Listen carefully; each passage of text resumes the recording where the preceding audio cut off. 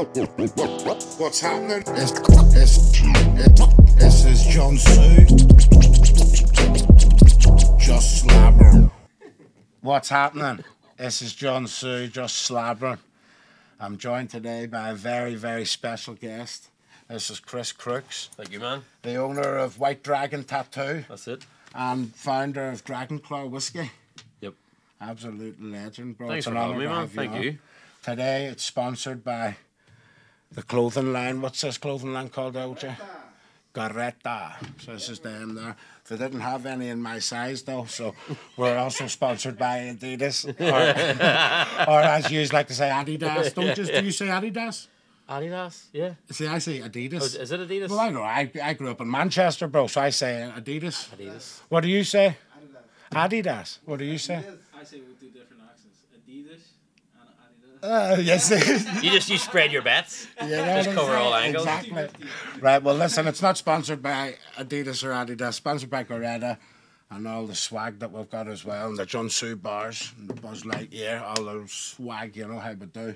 So, brother, it's an honour to have you on. It truly is. No, seriously, thanks for having me, man. Bro, you're more than welcome.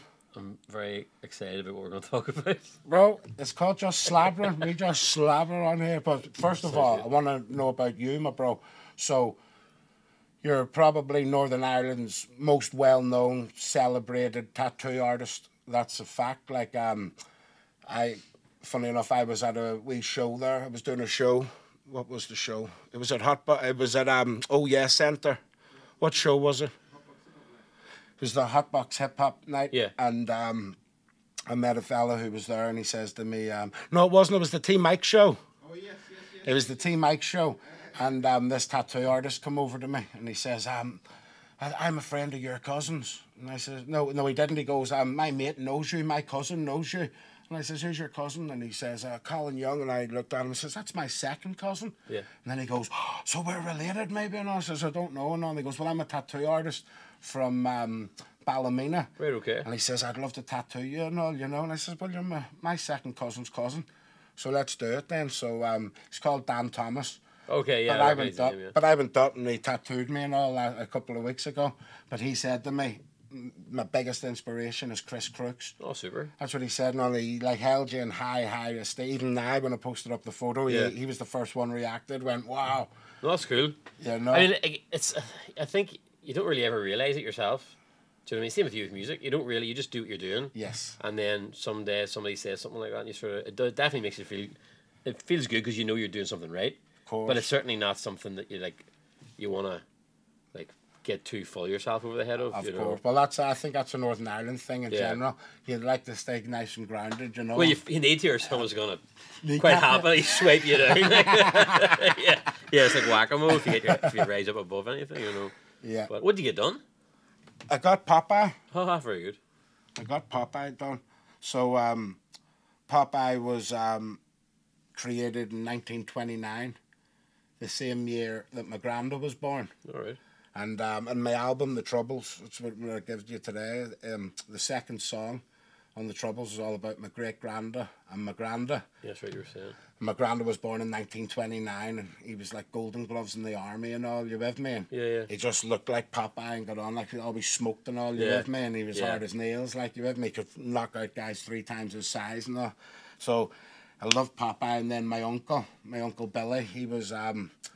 I recorded an EP with him and all. He was like Northern Ireland's Johnny Cash. Right, okay. You wanted to hear the singing, like he was incredible. Yeah. And I'd done an EP with him, but he had Popeye tattooed on him. And then he died last year on the 12th of July. No way. My Uncle Billy died on the 12th of July, Yeah.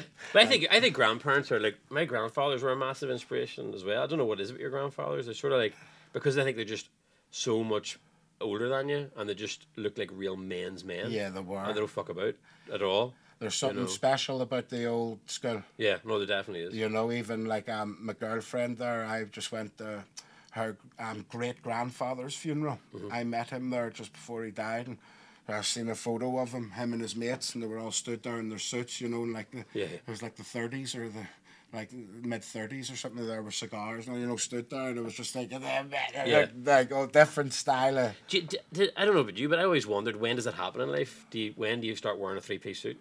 But you don't now. But like if you when your grand is always rocking around in a wee waistcoat every day and a tie, Yep. and I used to think, does that happen at some point? You consciously go have to wear a suit now? Not now. No, not now because my dad never wore a three-piece Exactly. suit. But it was the old school. Yeah. See, this is what I mean. So back in that day, like that's what all men wore. Yeah. They all wore a good suit and they all walked about. It's like there's even some like churches that you have to wear a suit or they don't think you're a Christian. Oh, yeah. Did you know Yeah, that? that's true. I yeah. went to some with my dad and I would walk in just wearing this and then they'd look at me and go, do you know Jesus? And Yeah, I'm yeah, thinking, yeah. You wouldn't be asking me if I walked in with a suit and I know, tie on. They yeah. would assume I would, you know what I mean? And it's weird, those type of, certainly religion, have these rules, because it's not in the Ten Commandments. Yeah. You must wear a three-piece suit to church. Yeah, But exactly. somehow these things become like Yeah, sort of part of the exactly. dogma, if that's the right Yeah, terminology of course. for it. No, it Yeah. definitely is. I mean, imagine you went to church and then, the pastor stood up wearing a tracksuit. It would throw people off. Yeah. You Well, know what I mean? I grew up going to church, and Right. I remember it was like proper fire and brimstone. My parents were missionaries, so we travelled like around the world and whatnot. And in latter days, like I certainly, don't want to break some family members' heart here, but that ship was like off it goes. But in latter days, I remember going to a couple of like modern church services, and the pastors were jumping around like S Club 7, like they had wee headsets on. And obviously in an absolute bid to appeal to a younger generation, but it did seem sort of like a bit contrived or something, Bro, I know exactly what you're talking about. So was born again Christian? For me? Your family? Yeah, they were Christians. Yeah, So and they were missionaries? missionaries, yeah. And where did you go? We left, I was born here, and we went to England for a while, in America where they studied in like a boot camp, so they were basically training to go into jungle environments. So then we went to Papua New Guinea, Whoa. and I was in Papua New Guinea for, I don't know, maybe 2-3 years. How old were you in Papua New Guinea? I remember my 7th birthday was there, photographs with the 7th birthday cake. Wow. And I think it came back here around primary 3 or 4, in around that, I Wow. think. And have you got memories of Papua New Guinea then? I do have memories, but it's hard to know whether they're real or they're backed up by photographs. No, of course. But and- sometimes photographs trigger the Well, they memory, definitely innit? trigger, but even as I'm telling you this now, I think, fuck, did that actually happen? Like, because as you get older, some things become so abstract from when you're young. Of course. And yeah, I certainly remember really vivid things, like smells. And whenever I was there, it was part of an American mission, so all the stuff that I was learning in school wouldn't have been what you did here. It would have been like Dr. Seuss and Bernstein Bears and all that type of stuff. And I remember coming back here and having like being skinny, tanned, blonde hair, American accent, and I was in a wee country school. I remember going to lunchtime and everybody was playing tractors, and I was like with a Teenage Mutant Ninja Turtle t-shirt on, Yeah. and it was like an alien, Yes. coming in. Yeah, because you were a wee 'Cause I was American I boy. was just a wee American, Wow. like one of Hanson. Of course. Oh, but they were wee girls. They looked like wee girls. Yeah, Yes, I don't think I was far behind them, to be honest. But Wow, so that's amazing, bro. So you spent, what was it, 3 years in Papua New I think Guinea? about then? 3, yeah. Yeah, so you moved back when you were about 10 or 11? Came back here for primary 3. So what age is that? I don't know. See, even that Maybe it is, terminology 8 or is 9. different. Oh, for me. yeah, What 'cause is you'd that, have been year over in- 3? So that's year 4, I think. And, so I think Yeah. you're about 8 or 9 or something. But yeah, so that's madness, bro. So you went all around and you lived, and did you say you went to America as well? Yeah, Pennsylvania. Pennsylvania. And how yeah. long did you stay in Oh, there? very little time. I'm only about, I think, a year. And Wow. But that year, I don't know whether it was because it's formidable years, but I've always felt really at home in the States. Yes. When I go there. Of course. Because of maybe even just I brought up in that education system. Yes. The TV programs, all that, the food. Like grape flavor for me is still Wow. like my go-to kid sort of memory. Right. But yeah, so and then when when I was about 16, I don't know how or why, but I was almost on track to go into Bible college to be a youth minister. Were you? Wow. I know. No, that's amazing. I don't know bro. what that was. I think it was peer pressure. Yeah, if you're. It's definitely peer pressure. You don't. Yeah, but you say that, but I don't know. What do you mean, pressure from your peers? Probably like it was sort of when you grew up in that type of family environment where Yeah. everyone's pretty subscribed to that. Yeah. You don't get that. You never really get the bird's eye view on it. Mm-hmm. You're saturated in it. Yes. And I think that's the case with nearly most things. People are about. It's just because they've been growing up saturated in it. Yes, You know, of and course. once you get that moment of like Yeah. Separating yourself. separate it, and you Yeah. see the wood for the trees, you go, "Oh, what the fuck? I'm having nothing to do Yes, with that." of course. So, and was it like Pentecostal then? It was Baptist, I think. Baptist. Yeah. Whoa, like the Southern Baptist churches in America. No, It wasn't as bad as that. Like West, is that the Westbrook? The Baptist? Westbrook. No, that's it what wasn't I as meant. bad as that. They're just giving Baptist a bad name. Right. I know. No, that. I don't. I mean, do you know what? It's funny. There's a sliding scale of madness in there, Yes. right? Obviously, they're at the the sharp edge of the madness. Yeah. But actually, stuff that you grew up with in religion here, when you look at it, it is still mad. Yeah. Like you said earlier on, you have to wear a suit to go in. Yeah. I think you have to wear a wee hat, right? Yeah. Cover your hair. You can't sit at the front. Like they're just completely man-made. Yeah. Substructures on top of Yes. a very. I don't be careful. I don't want to say a man-made complete structure. But, No, but in a way you are right, because listen, like I said, I struggled a lot with church, growing up. I did. That's the truth. But and it's the traditions of it that really irritated me. Yeah. And I thought, I can't say any of this in the Bible for this. I was Yeah. struggling with it.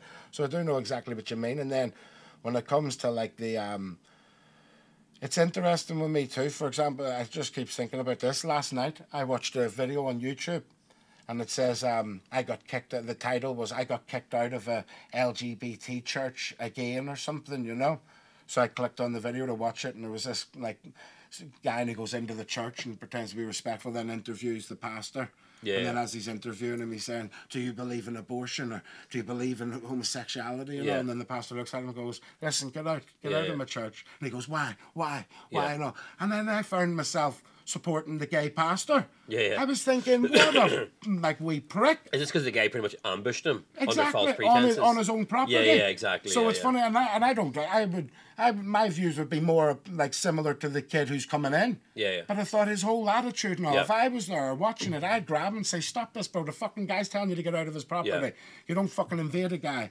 I don't know. It just bubbled my blood. Well, you know? that guy just controversy is king for that guy going into that environment. Yes. It's not He was doing it actually for likes. that's all it is. Yes. It's, the actual substance of the conversation was null and void. Thank it was you. just the And conflict he that's wanted. That's what I said to my And girl. I actually think, to be honest, that is why society is the way it is. People just thrive on conflict and friction, and I doubt. Well, obviously, there's people who are very, very passionate about their beliefs. Of course, there is. Not everybody's just out there for conflict, but I think social media, it's just without that conflict. Yeah. You wouldn't watch that video if the guy said, "Today I'm going to calmly ask this guy for an interview and we're going to debate." Nobody cares about that. Yeah. It has to be stealthily ambush, Yes. conflict, Yeah. and visceral for Yeah. people to sit there and just feeling, triggered. I know, and I was feeling everything you just said. That's exactly how I was feeling watching it. And then, sure enough, how did it end? And when he gets kicked out of the church, and he's like, "Oh, the door's closed now. I can't get out." Not being real wind-up merchant. Yeah. Like super smug.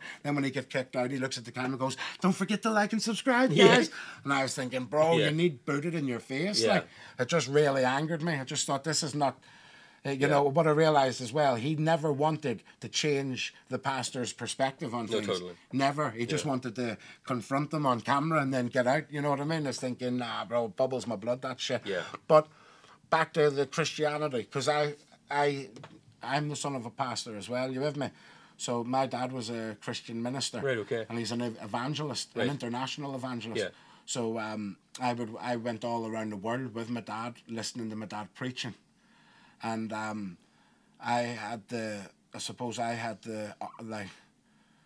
was privileged that my dad didn't shove it down my throat, or there was no peer pressure. When I was 12, bro, God's honest truth, I kept on falling asleep. My dad would bring me to church, and me and my brother would fall asleep in the back of the church. Yeah. And I mean, I'm a big fella, and I've always been a big boy, and I was like, Yeah. snoring. Yeah. And my dad's there, and it was embarrassing him Yeah. in the end, and he says, "You don't have to come then." Yeah. So when we were 12 Yeah. then, we didn't have to go to church. I certainly think that evangelicals sort of a bit more, like, I wouldn't say liberal approach to religion, but that is a bit more flexible than the real fire and brimstone, like Free Presbyterian or something like that, where, I think I was somewhere in the middle. Mm-hmm. I don't think opting out was an option, but I don't even know. It's weird. You just do shit your parents tell you to do, don't you? Yeah, of course. Yeah, it's deep. It is, like you say, of course, and everyone does. This is what I used to have the biggest thing, my problem with, the overall concept of Christianity, where they say you have to accept Jesus, and if you don't, then you're hell forever. Yeah. Because I was thinking, like you said, you do whatever your mum and dad tell you. Yeah. So, like, I know a Muslim girl, from Manchester, And she was salt of the earth, like absolute legend, like so pure-hearted. She'd never do anything wrong to anyone, and she believed in Islam and all. You with me? But for someone to say no, unless she converts to Jesus and she's going to hell, Yeah. I just can't subscribe to Yeah, that. yeah. Because I know there's not a single bad bone in that girl's body. Yeah. You with me? Like, do I agree with her beliefs? Not at all. You with me? But does that mean then that she's doing? I don't know. I don't get it. You know what I mean? you're totally right. And to take it even a step further, you know, obviously when you grow up in a missionary family, there's that whole thing about the sowing of the seed, You know, the parable, like you threw the word fell on hard ground and it didn't take on the right ground, and like fundamentally, you know, you talk about if you're not aware of Christianity, right? Therefore, you can't go to hell because you never were in a position to make that choice, right? I always thought, like, don't fucking tell them. Like, don't go across the world and go, here, use your tribe. You're doing your tribe thing. It's like, right, here's a crack. You heard about God. No, tell me more. Well, is this God, right? If you don't accept it, you're going to hell. Are you accepting it? No, you're going to hell now. Well, what the fuck you telling me for? Just leave me alone. Yeah. But that's the thing that was the fundamental thing that made me go, this is fucked up. Yeah. And then there was other things like entrapment. the whole concept of heaven. I remember we had like a philosopher. I don't know if it's right. Not a philosopher. That sounds a bit heavy. Yeah. But this guy came to the church and talked about what heaven was. Yeah. And whenever you're younger, you have this idea, you die, you go to heaven and you meet everybody, your friends and family and blah, blah. And this guy went into, like, I mean, I don't know. Who knows? It's all, but Yes. and his thing was, and it sort of made sense, you know, you're not going to go to heaven and see people, right, who are all Christians, right? You can't go up and go, there's that dick from the church. Do you know what I mean? Because you can't have that feeling of jealous here and up there. Yeah. So, like, when you strip down human emotion, you're actually a void soul floating about. Yeah. And there is no identity. And then you go, well, what the fuck's the point? Yes. The whole point I want to go there is so I can hang around with people I love. Yeah. So, yeah, all these wee things just made me go, it's just too complicated. Yeah, the same with me, bro. When I was young then, I says to a fella in the church, I went, what is heaven then? What do we do in heaven? And this is like an elder in the church, you know, like a high respected guy in the church. So I was expecting like a deep answer. You with me? This is like a high leader. So I says, what is heaven? Like, what do we do in heaven? And he goes, you know, there's the praise and worship, the singing part of the service. And I went, yes. And he went, it's like that, but forever. So it's hell. I'm going to hell. That's what I thought. I was like, nah. Nah. Yeah. I was thinking, nah, bro, that's not what heaven is. I'm telling you. Yeah. I knew it wasn't like I was thinking, nah, some secret. But it's everything that everybody talks about heaven is completely man-made. Yeah. Because I don't know who was that song, Heaven is a Half Pipe, allegedly, as well. Yeah. So, I mean, what is it? Is it a half pipe or is it perpetual perpetual singing forever? Yeah. But the whole thing of the streets are paved with gold. Yeah. We assign value to gold. Yes. There's crowns and many crowns. But like we also made that shit up. Yes. So what's like I don't know. Yeah, no, bro. You know, there's just too many. There's too many agree. questions, and yeah, at the same time, I'm not about to like fully commit because I think we both know if you've been down that road, if you're on your deathbed, just to be sure, the last minute you go, I believe in it all. Yeah, of course. Just to cover your ass on your way out. Yeah, but see, not me. See, I'll tell you the God's honest truth. With me, it's always been, I always wanted to know the truth. Yeah. So I don't care about your truth and my truth, and you have your truth, I'll have my truth, and we'll all have we truths. Fuck that, bro. There is a truth. Everything. There could be a fucking trillion, billion, million lies. But there'll always only be one truth. Yeah. Do you understand what I mean? Because the truth's the truth. Yeah. And that is a fact, and that's what I've been obsessed with, wanting to know the truth. Yeah. So that's why, if you said to me, oh, you believe this? Well, I've got some evidence that shows the complete contrary. I wouldn't just dig my heels in and go, no, because I'm just after truth. So if you've got truth then, bro, I have to accept it and go with that then. Yeah. Do you understand what I mean? That's always been my philosophy on things. That's why I'm not rigid, and I wouldn't get angry at what someone else doesn't believe. I get angry at smugness, really. Yeah. You know what I mean? Like people who think they know everything. Because it goes right back to Socrates. Yeah. You know, when they said, you're the most wisest man in the world, he goes, I'm not.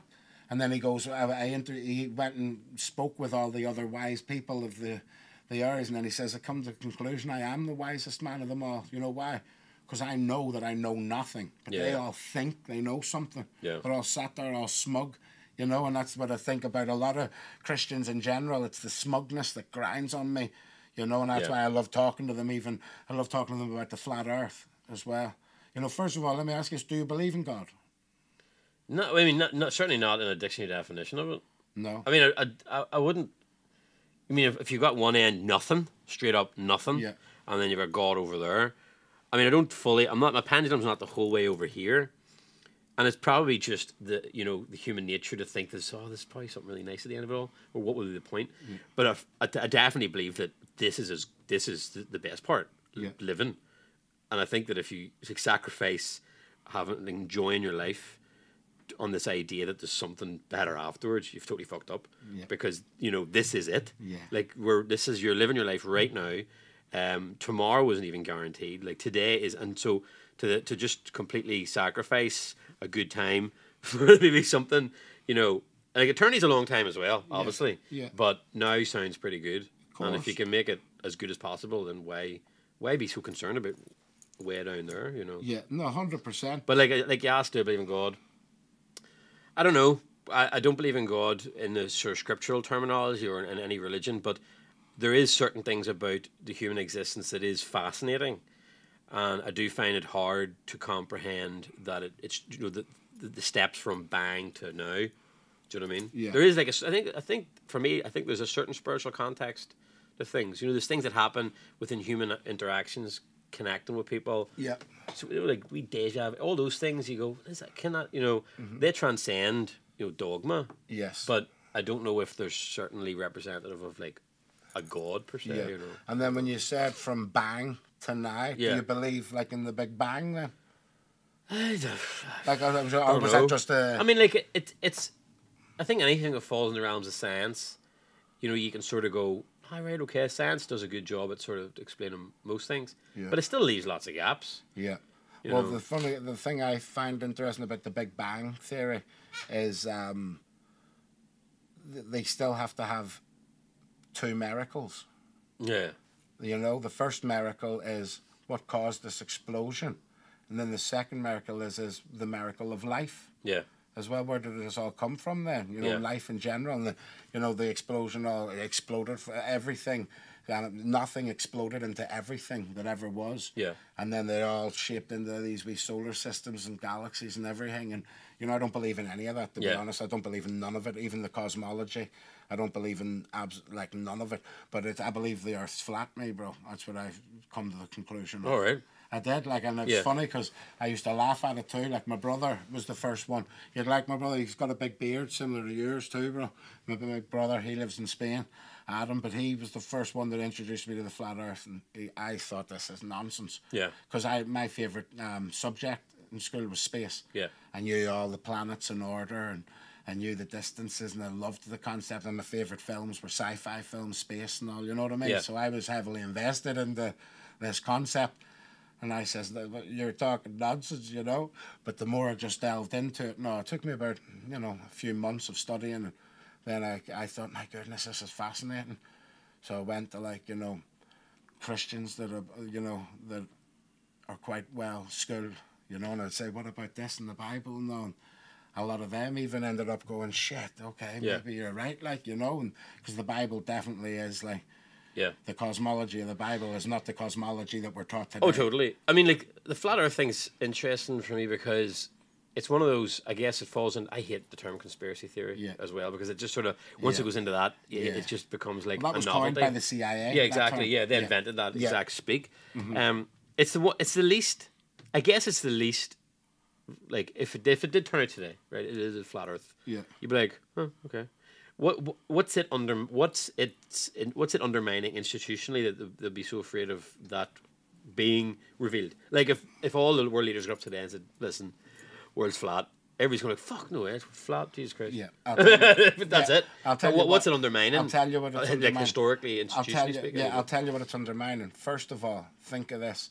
It's not only that the Earth is flat. A lot of common misperception is that I would believe that the Earth is like a flat disk floating through space. Yeah. I don't believe that. I don't believe in space. Right, okay. I don't believe in the concept of space at all. And when you look at the actual, the cosmology of the ancients, what they said is the Earth is fixed, does not move, the sky is above us, and then above the sky is like the primordial waters. Right. It's all water, right? And so what I'm saying is this. So if what I'm saying is this, if it got proved today that what I believe is real, the reason why it would change everyone's perception of everything is because, one, we're not just a floating ball floating around another floating spinning ball that's hurtling through an endless vacuum void that keeps growing into no one knows what. This never-ending universe that everyone believes in keeps growing into no one knows what it's growing into. So when you believe in all that, that's like that's not what we believe. You understand what I'm saying, bro? That's not the concept of it at all. Like, I don't believe in any of that. So, like, you know. So what would you think would be their biggest fear about saying it is what it is? Because you believe in the Big Bang. It's all like nothingness. There's no real meaning to any of it. Evolution, we grew up from this. Now, if we found out that you are actually the center of everything. This Earth that is, it's like a. Nikola Tesla described it best. Nikola Tesla said, "Earth is not a planet. Earth is an enclosed environment system." Okay. And that is the truth. The word planet has nothing to do with Earth either. The word planet comes from Latin, which means wandering star. Because when you look at the night sky, all of the stars are fixed in their position.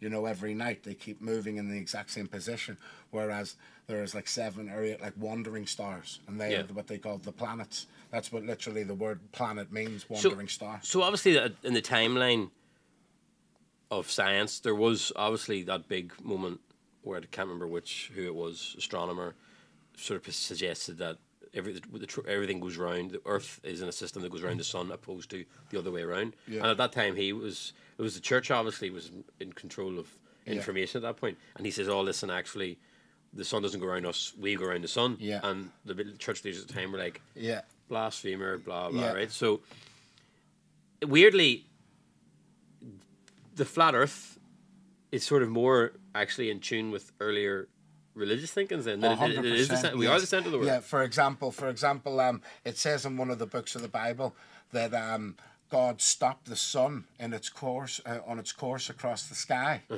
So he kept it fixed. Right, okay. Like God stopped the sun. Do you mean in like Genesis as far as... No, not in Genesis. No, what book is this in? Can't quote me on that. I should have found out the actual... But it is a fact. You can type it in. I think it's... is it in Judges? I think it's in Judges. But it says...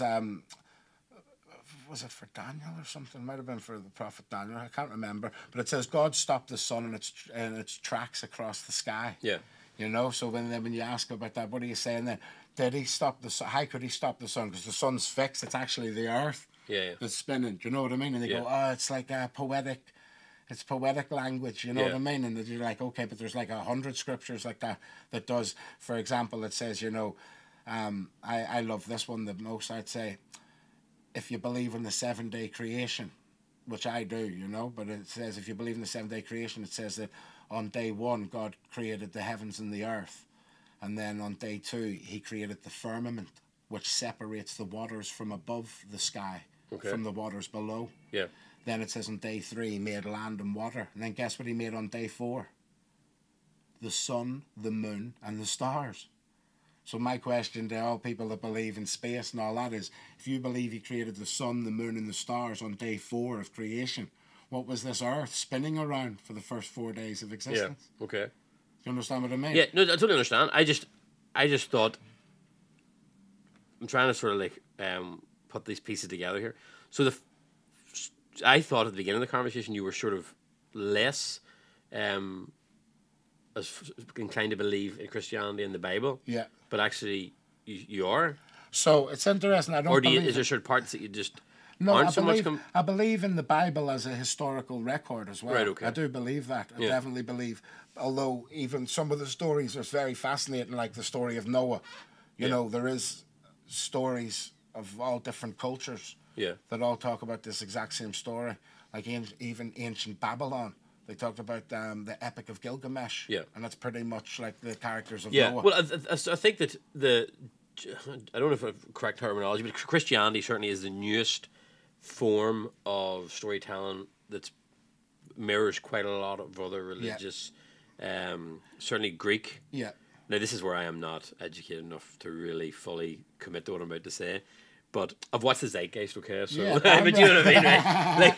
Like, Yeah. I'll just go to the start, and then obviously they talk about that, but the foundation or the fundamental principles that's all built on is still astrological sequence of the movement, the night and day, the Egyptian of Set and Horus and the combat in light and darkness. And you can fully actually understand that. We take it for granted that whenever we hit a light switch, the light's going to come on. Mm-hmm. But if you go back 100 years ago, 200 years ago, like nighttime was an extremely dangerous time. Yeah. For us now, we can lock our doors and you know we've got all that sort of safety.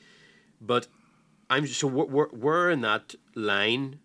Would you? Because this sounds like quite a hybrid, or not a hybrid, but view that you have, where it's sort of based. It's like historically on the Bible as a historical reference, but other people are looking at that through a lens of modern day Christianity, where you're looking at it, take the historical reference, and then using that. Yeah. So it was interesting, like you said, similar to you. I grew up in a Christian household, you know, and you took it as fact, but then you got bored with it. I got bored with it. Then like started hanging about with all the lads and all, doing mad shit and all.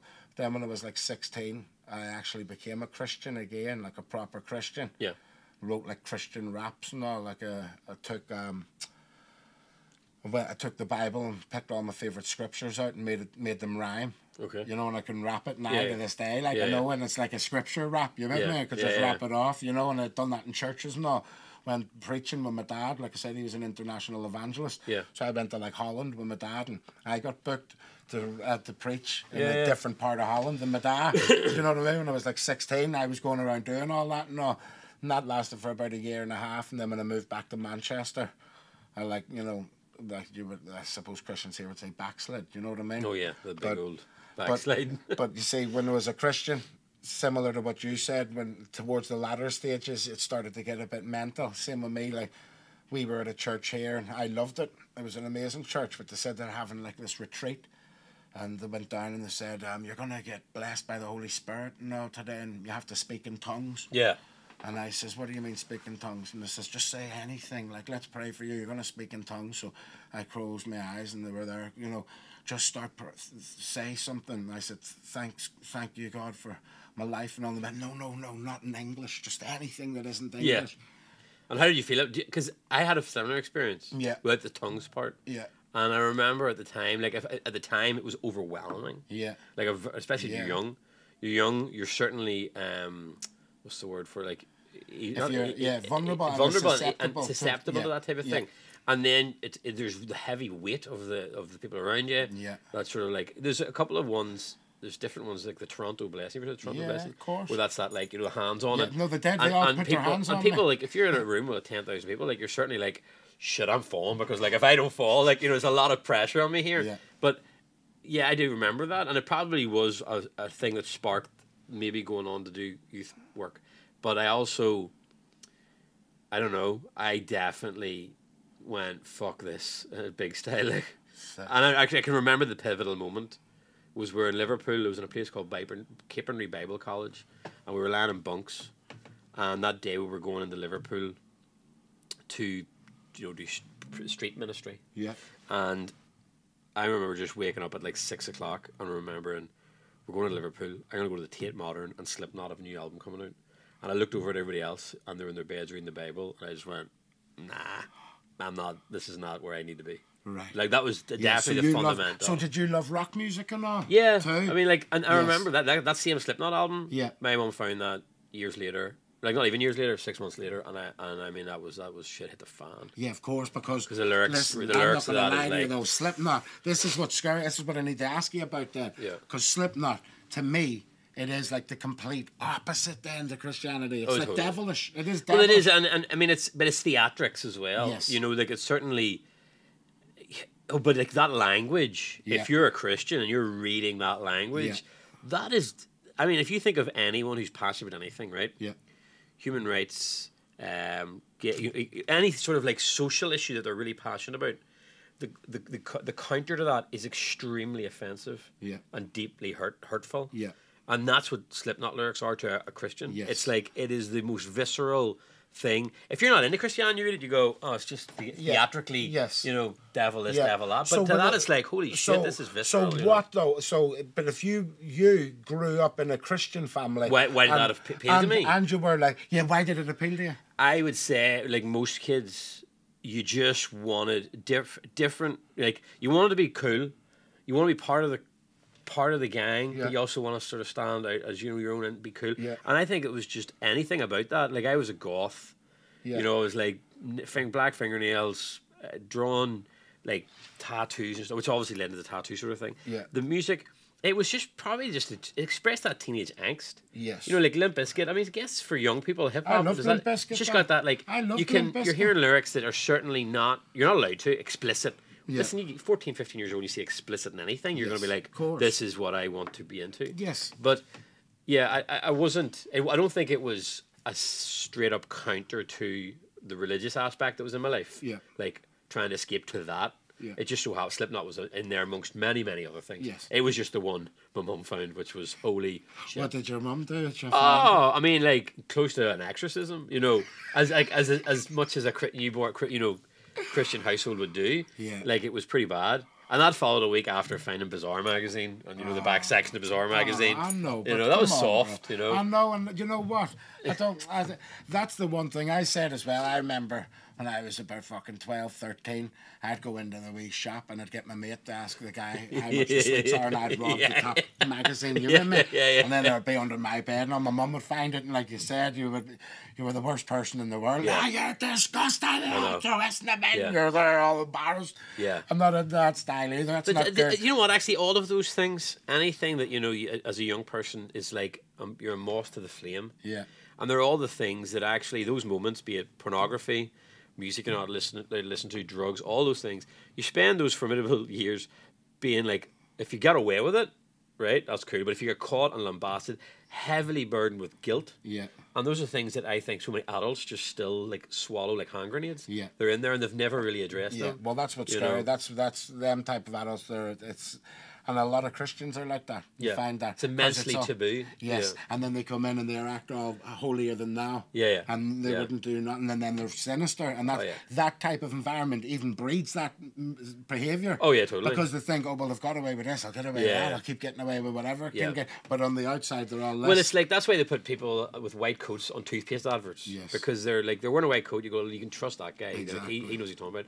And it's the same with ministers. You know, or not ministers, but like church in general. Yeah. The suit, almost you put that on. It's like the opposite of Clark Kent. You know, Yeah. you put that on, all of a sudden you're trustworthy. Yeah. And in that environment, the double standards and hypocrisy in churches is just overwhelming. Yeah. I mean, I just remember, I almost felt like every other month it was like, did you hear somebody had an affair? Did you hear somebody had an affair? Of course. You know, Yes, and that's it's what just turned me off. that environment. You get that many people 100%. together who are up their own arse. You know, But you see, so the difference with me is though, because I'm so fucked. By the way, like I'm gonna have to put a thing on when I post this. Mum, don't watch this.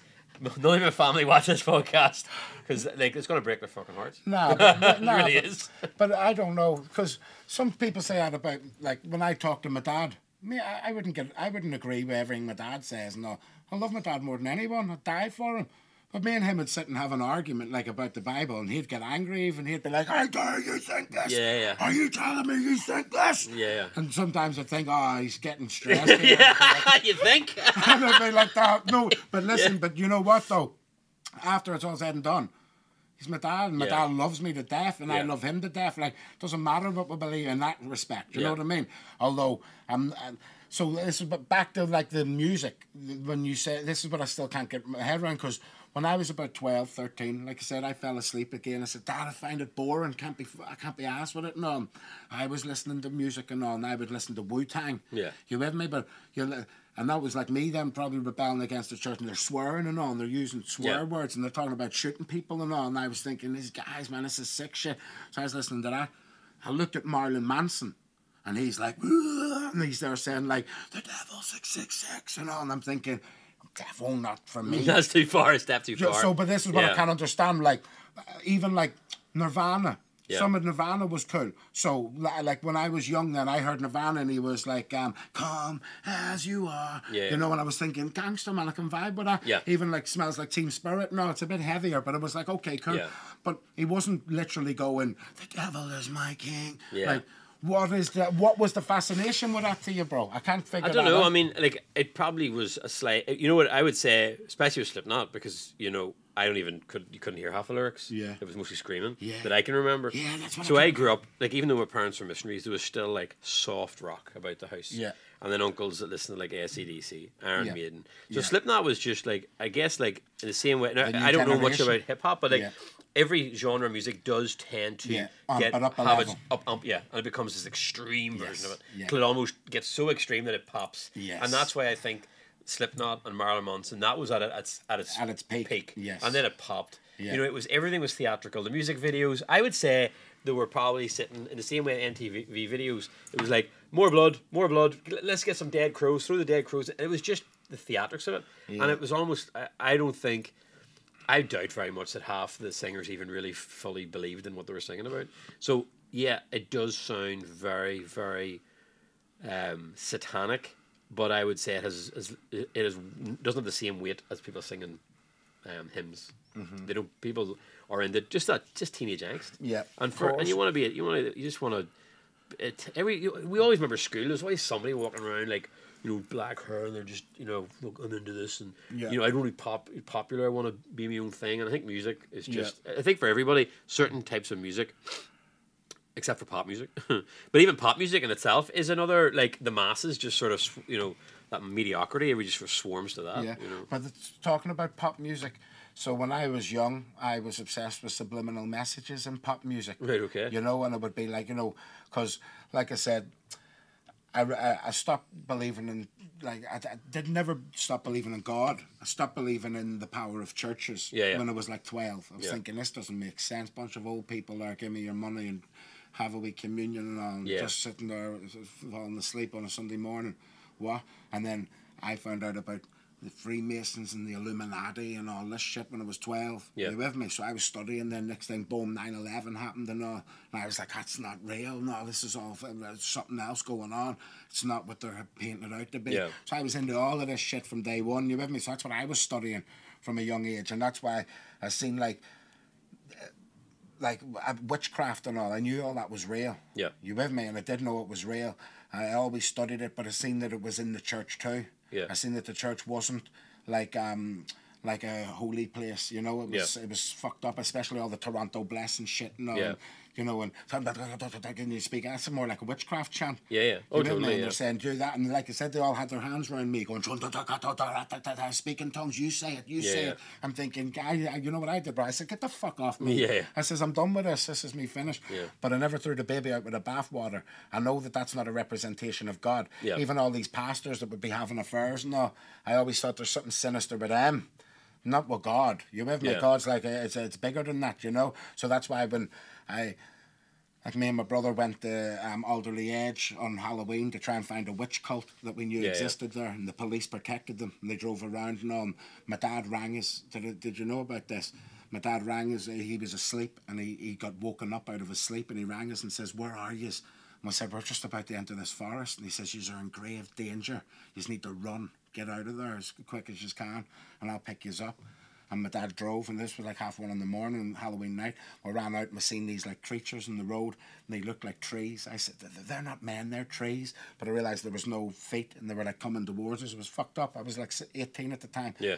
And we ran off, and I said to my dad, we've seen these things in the middle of the road coming towards us, like, and I said they were like trees. And he says, there's a story in the Bible, Jesus healed a man. And he rubbed mud on his eyes and says, what do you see? Right, and he says, I see men as trees. Yeah. And he went, shit, you just healed you a bit too much. Yeah. More mud. And he rubbed it and he says, what do you see? And he goes, oh, I can see now. And who was that? That was I do remember that story. In the Bible, I didn't obviously I heard like the more like layman version of that when you're younger. Yeah. I didn't hear that part about, see over men as enlightenment. trees. But then that's what I mean, if you talk to anybody who's you're taking like a really strong dose of like DMT or the forest thing is something that they're very in tune with. Well, anyway, when we ran away from that, and that was freaked. And but we only, like I said, I only ever smoked weed. I've never took any other drugs in my life. But then anyway, about 2 months later, what happened? Marilyn Manson released a music video. Yeah. And he stood in the forest looking like a big weird tree. and it's like a demon tree, and it was like what I seen. It sort of gave me goosebumps. I was like, that's fucked up. Yeah. It was on MTV, and I just skipped it. And that's why, because I always knew, like my dad as well. Like, remember when you said they nearly exorcised you? As a child, I wrote a song about this called Victor. I seen an exorcism, literal, real exorcism happen in front of me. And this was like a convicted killer as well, and the guy ended up like stabbing himself with scissors and all, and slit his throat at the end. You with me? Yeah. But he was crawling under my bed like a snake, and it was like a supernatural thing. That I was only a kid, and I seen him. He slithered out from under my bed. My dad grabbed him up, and the guy was speaking and all mad. Yeah. So I seen all this shit happen. Yeah. You with me? I've seen like spiritual shit. So when I'm watching all like. That's why I rebelled against fakeness. When I even became a Christian at 16, I says to my mate who became a Christian with, if there's anything fake here, bro, like I said, my quest is truth. So I'm not just here to find a wee community and settle in. I just want truth. Yeah. Always have done. Even the theatrics of the fucking demon shit and all never appealed to me. If anything, acting all fucking dark and devilish doesn't mean shit to me. I remember meeting a Satan worshipper when I was 17. And he had 666 written in his head, blood drips and all, painted nails and all. He wanted everyone to be afraid of him. Yeah. I became his mate and says, come, let's have a drink together. I want to talk to you. Me and him sat and talked for like 3 hours, and the guy ended up crying and all, and like saying, I fully understand where you're coming from. Sit there and explained everything to him, and I realised the guy was just messed up. Yeah. Do you know what I mean? So yeah, I think that there's definitely like a cry for help in a lot of those things, or a cry for attention, and then that comes from its own thing, you know. Like, if I look at people who are heavily tattooed to that extent, there's got to be something behind that, like as to why you would want to like get to the point of disfiguration, and wear so much of your persona right in front of for the public, you know. So, like, I don't know, maybe I just type of person that just dabbles through life on like a skimming stone and never fully like gets into anything, and that's actually, I definitely am that person. I take a little bit of everything, and I never go full bore into anything, simply because a lot of us do with groups. Any more than like 4 people, and I can't be arsed, because when you get a large group of people, there's too much conflict inevitably built into that system. So, you know, even though I'm into tattoos, whiskey, cars, it's like I'll do it, but I never go full bore into it, and I think that it's probably allows you, it probably muddies the water in that, you know, there's too much ingredients, where if you fully commit, like Christianity's is pretty much the traditional full on, I'm in. When you're into that, there's so much you're just excluded from. And I think your approach to it certainly is very explorative, where you're looking beyond the sort of the typical, is it dogma the right word for that? Is dogma the right word? You're looking past that. But I think, like, you know, why do we even have so many, like even within Christianity, particularly in Northern Ireland, and well, in the West, Baptist, Methodist, Presbyterian, Free Presbyterian, so many different like cultures, sub-genres within under that one umbrella. And it's because even people simply can't agree to one straight up, because once the conversation goes past the 10 Commandments, they just become conflict and disagreement. Like, I remember one time there was a conversation about we're no longer using these hymn books because it turns out 3 of the hymns in it come from a writer who had this idea, and you're like, flipping hell, you're splitting hairs now here, mate. Like, you know, because if you go into that much, like, it's a fucking rabbit hole you'll never come out the other side, you know. Real. So I think, like, I do tend to just sort of like, you know, pop my head into things and go, I'll take this and fuck you, I'm away here, because it's too intense in there. Of course. So my idea of, when I said that about Marilyn Manson and the theatrics, it's because I wasn't really into it. It was just a little bit of that. But I knew guys that were full goths, you know, and they were like white makeup and like going into school, and it's just, I think when you're young, you just really, it's a weird thing. You want to blend into the background and stand out at the exact same time. It makes no sense. Bro, you know what, though? It's fascinating, because I'll tell you this now. I went to a school in Moss Side, loads of like, it was like a quite gang-related like spot as well. There was a lot of like gangs there and all, you with me? I hung about with a few goth kids. You know, I remember the 2 girls, Kira and Cara, and they were all like wee goth kids, you with me? And then like a couple of wee geeky lads and all. But I loved them. They were like my wee team. I loved them as well, you with me? And they were all into the rock music and all. I was like, I took wee bits. Like I said, I loved about 2 or 3 songs from Nirvana, Korn, and fucking Slipknot Yeah, and yeah, Marilyn Manson, yeah. they can go fucking fuck themselves there. Like, Too far. But Yeah. I mean, like, some of it was cool, and Yeah. the girls and all, I didn't mind them at all. You with me? I got on with them all, like, well, so, and I know that there is, like, there was a thing between, like, the goths and hip-hop as well, wasn't there? You know what I mean? Like, they sort of correlated as well. Like, Yeah. remember Eminem and Marilyn Manson? And That's all right. them? Yeah. There So was like I think that in that respect, like it was just I don't know what it is about maybe a young age just trying to Yeah. maybe there isn't if you want to go down the sort of maybe they're just trying to create divisive ideology towards young people and just splitting them at a young age into factions Of course. through music. Yeah. Oh, you guys are this It group. was. You I guys are know. this group. Yeah. And then as you get older, you're just already Yeah. you already have this I like hated it, broken bro. up That's ideology. why I was you know? mates with them as well. I done it on purpose. And then my best mate was like a gangster kid. You with Yeah. me? Me and him were like best mates. And then I'd have my wee group, and they were all like wee goth kids. There was a wee fat boy who was a bit mad. I loved him. I just loved characters. Yeah. And I seen all them cliques. There's the goths. There's the wee indie kids. Yeah. There's the wee computer kids. There's the and they were all the rappers, the football team, the rugby squad, the basketballers. I was like, fuck that. But I used to just mingle. Yeah, well, I was You know? exactly the same. I was like a goth when I was on the rugby team. That was a Yes. very strange, Yeah, sick. connection. Yeah, Usually yeah. those two things were very, very far apart. Yeah. But yeah, the music, that part of the slip, that moment was definitely the pivotal moment when I went, it's just not for me. Because I mean, if Yeah. you're not passionate about something, just leave the room. Like Yeah. if you're not passionate about it, like, Course. there's no point being Course. involved. You're taking up the Yeah. space. And you know? not only that, you're going to cause real fucking conflict in your head Yeah. if you kept on trying to balance the two. Yeah. You might as well go with what your passion is. You Yeah. with me? So that's what you've done then. So when you got more into like the music and all, and you loved that then, but you fell away from Christianity like a lot. I don't know. I mean, like it certainly it wasn't the two overlapped. I remember, music's one of those things. It's all about.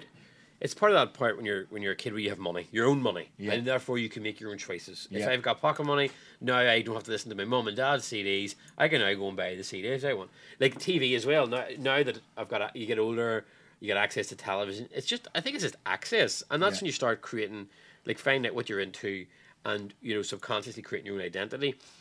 That was around the age I was already tattooing. Yeah. Right? Yeah. So how old were you when you started tattooing? I started tattooing when I was about 16 and a half. So I Right. started very young. Right. And I actually had a tattoo lying in that bunk that time in Bible college. Right. So I was tattooed at that point, and Yeah. I'd already done tattoos. What was your first tattoo? A spray can. A spray Because I used to can? do graffiti Gangsta as well. shit.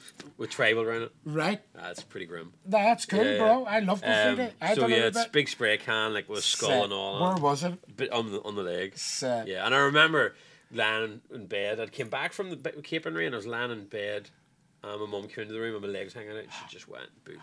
Oh, she went ballistic. And and what was it? Your mate or something done it, or was No, it the guy that taught me, my Yeah. dad's friend, had a studio, and I was Yes. working, sort of helping him out, doing designs, tattooing at the weekends. It was quite a blurry mixed match of stuff. And around that time, that's when I moved out. I got my own house when I was 17, and just decided that everything that I was into was just causing too much conflict. Now, there weren't bad things. I was a good kid.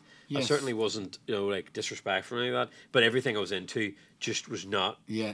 the ideology of the household. So I just needed course. my own space. Yeah. And that's why I moved out. And then tattooing just went from 0 to 100 at that point. Wow. I was just tattooing from the get-go. And that was And never what stopped. was you doing at first? And Everything.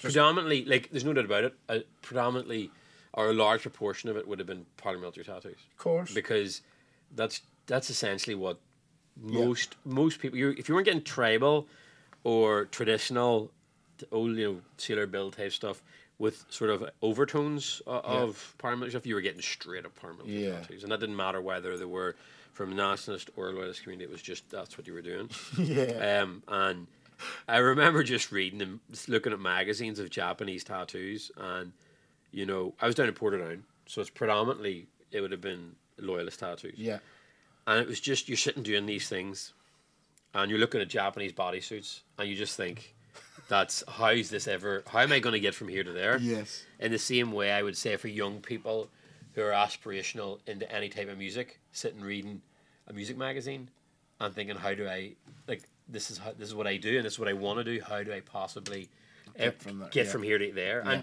actually, it's just years of little checkpoints that all of a sudden you wake up one day and you're exactly right there. Yes. You know, like you said earlier on the front of a magazine. Yeah. That when you were 15 years prior, how do I get to be in a magazine? Yeah.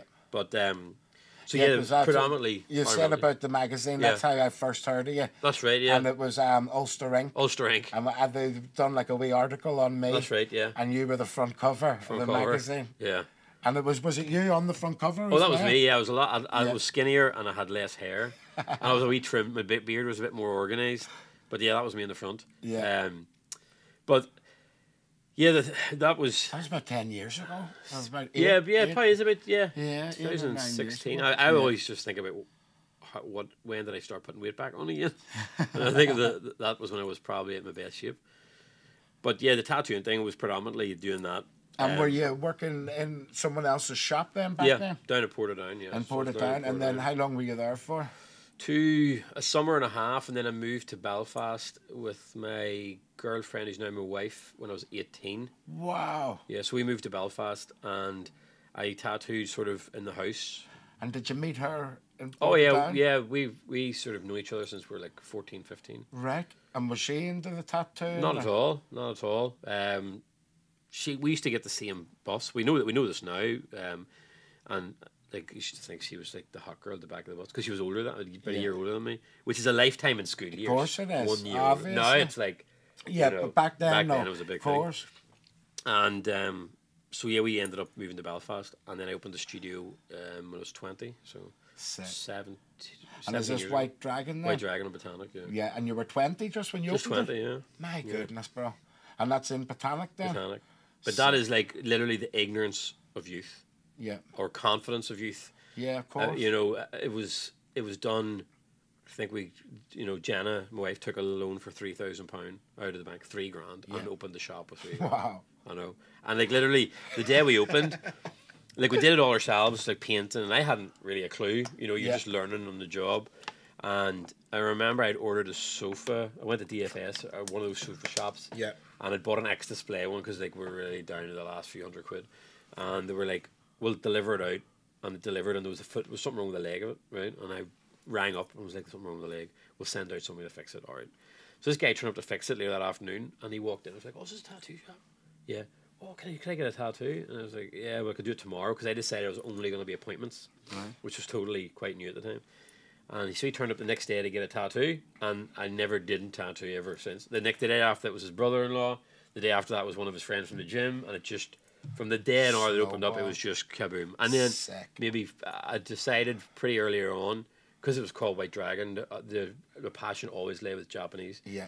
That was the goal, to just do Japanese tattoos. And it took probably about 2 or 3 years to transition. Because even at that time, to be a specialist, like everybody thought, like I was like how arrogant to decide to do one thing. Yes, I know. But you're like, now that's just the complete norm. Yeah. You know, people, you wouldn't say to a musician, "How dare you decide just to do folk music?" You have to, obviously you wouldn't. Of course, but what they're acting is saying, "If I want that, you do that." Yeah, and there was kickback for sure. Yeah. You know, certainly for people that just couldn't wrap their head around it. What do you mean you only do one thing? Yeah. But that's it, and like that's 15, 20 years ago, maybe 20 years ago. Yeah. And it's just, time has just evaporated since. Like, it's just, And it's mad because, like you said, you'd get it, so they'd get it, and then they'd go and show their mates, and then all their mates just like, "Yo, 2 of them would book in," and then it just. Because that was before social media. Yes. Before Facebook. There was Google. I'm pretty sure there was Google, but there was no YouTube. Yeah. Like, at all. I remember a customer saying, "Have you ever heard of YouTube?" Yeah. Like, that's mad to even think that. I know. I think there was MySpace, probably. Yeah, MySpace. MySpace. I was on MySpace. MySpace, of course. That's what I started on. Yeah. They first came to me saying, "You've got a website here. Yeah. You can have your own website." And I was thinking, yeah. I know, like the website. But I loved MySpace, Yeah. and you had the player. With Yeah, the songs on it, I actually think about MySpace and think, we're no better off. No better off. With Instagram and Facebook. Facebook was a downgrade from MySpace. Yeah, it totally was. MySpace was so much more. You could customize your background. Loved like it, you said, had a player. Yeah. It even had a whiteboard, I think, Yeah. or something And like I that. told you about how many views your page had. Yeah. So every time someone went on the page, it would give you That's another right, it was view. counting all that. And then it counted all the plays of the songs. Yeah. The biggest rapper in Manchester at the time is Shifty. and his MySpace was booming, and Yeah. you could watch his MySpace in real time. How many people were coming in and adding him. Yeah, and, yeah. do you know, Facebook ruined it. Yeah. And I would point blank refuse to get a Facebook Yeah. for ages. I said, nah, and then MySpace fell to bits, didn't Yeah. it? It actually just like, Yeah, I don't know what crumbled. happened. People just shifted onto the No, but Facebook they even platform. changed Oh, it. did Even they? like they literally, I think Facebook or something bought them over or something, and then literally turned MySpace's page into some deformed page. Oh, just where to you couldn't even actively really- try and make yeah, people just jump yeah. ship from one to the other. Literally, it was Yeah. mad, bro. It was a weird. Yeah, time. it's not weird how, yeah, how did that? That's not an evolution in a good way at all. But from Yeah. MySpace to thing, Instagram's. I mean, social media, like it is It's a necessary evil. You sort of have to engage with it. Bro, listen, it's happening again. It was MySpace to Facebook, Facebook to Instagram, Yeah. and then Instagram now is slowly being destroyed by the TikTok, isn't it? Right, oh, Everyone's yeah, saying yeah, get right on enough, TikTok. yeah. I'm point blank refusing it. I'm saying, Yeah.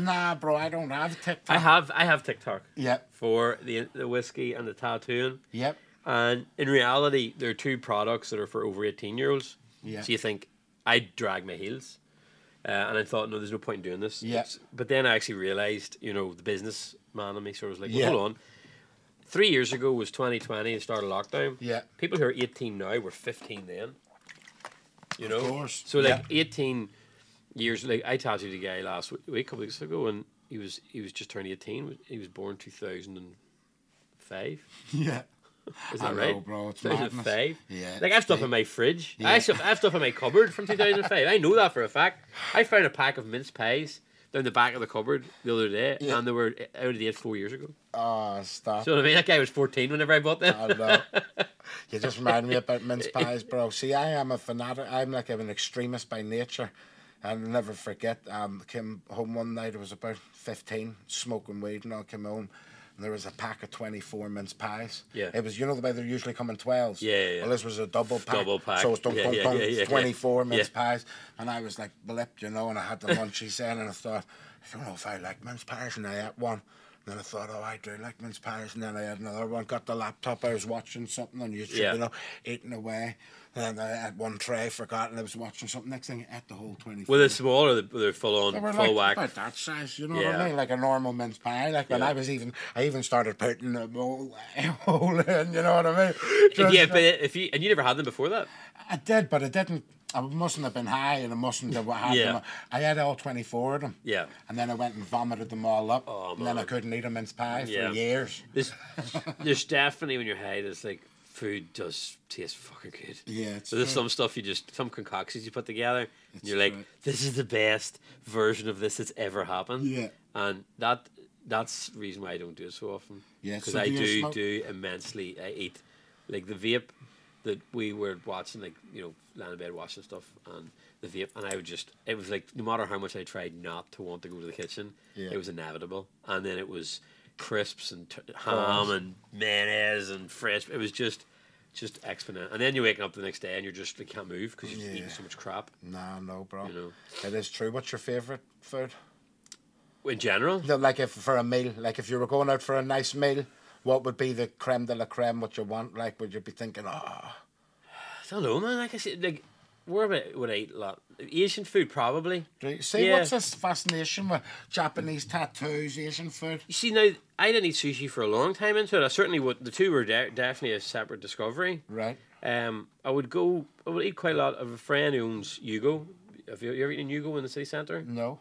Brilliant. Really, really good. It's sort of like, I don't like to say Asian fusion because it's Right. not Yep. Asian fusion per se, but it's definitely very Asian inspired. Right. I'm gonna have to try. There's a couple of other restaurants that I would go to, but food's become very, especially if you're eating out, it's becoming very all melded into one thing, really. Like, obviously you got like Indian, Chinese, but it seems like when you go out now, everything's sort of like a combination of choices. Yeah. Everything's went tapasy.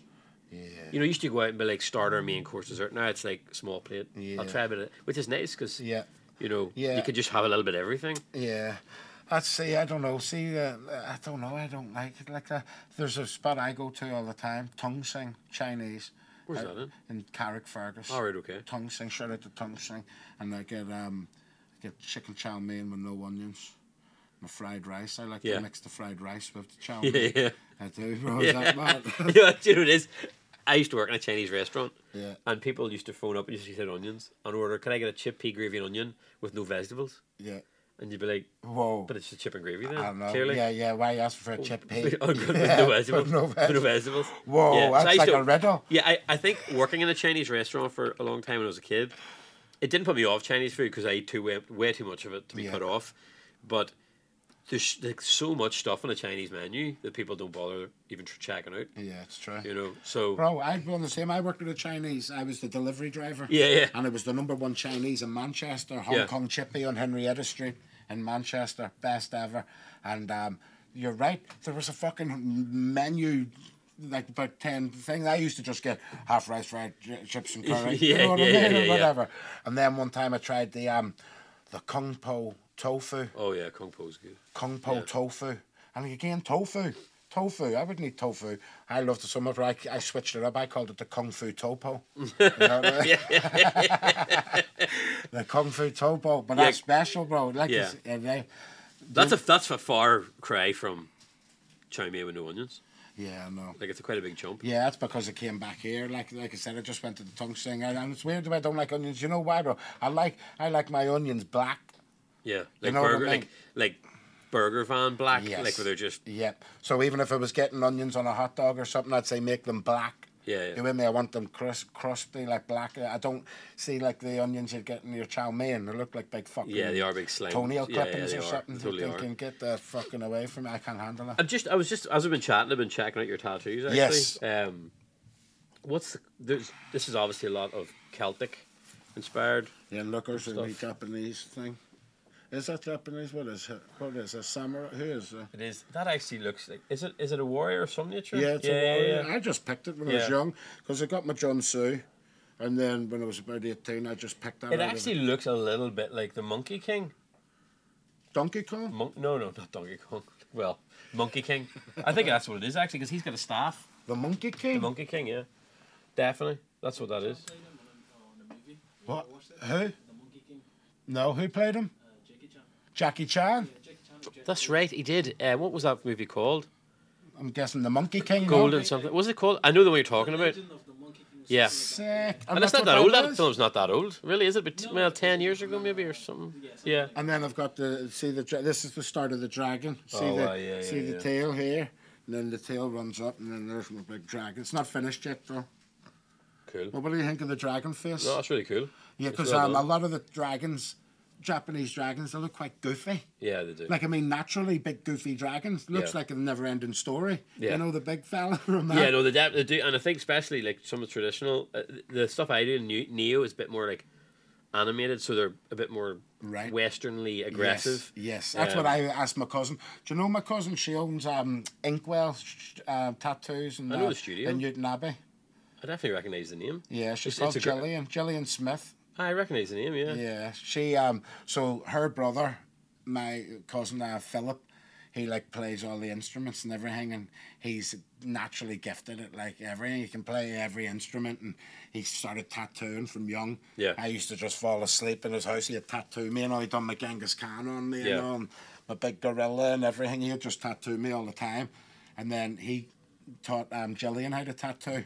And then she set up her shop there, you know, Right, and okay. that's been her as well, Cool. fully, you know, booked, like.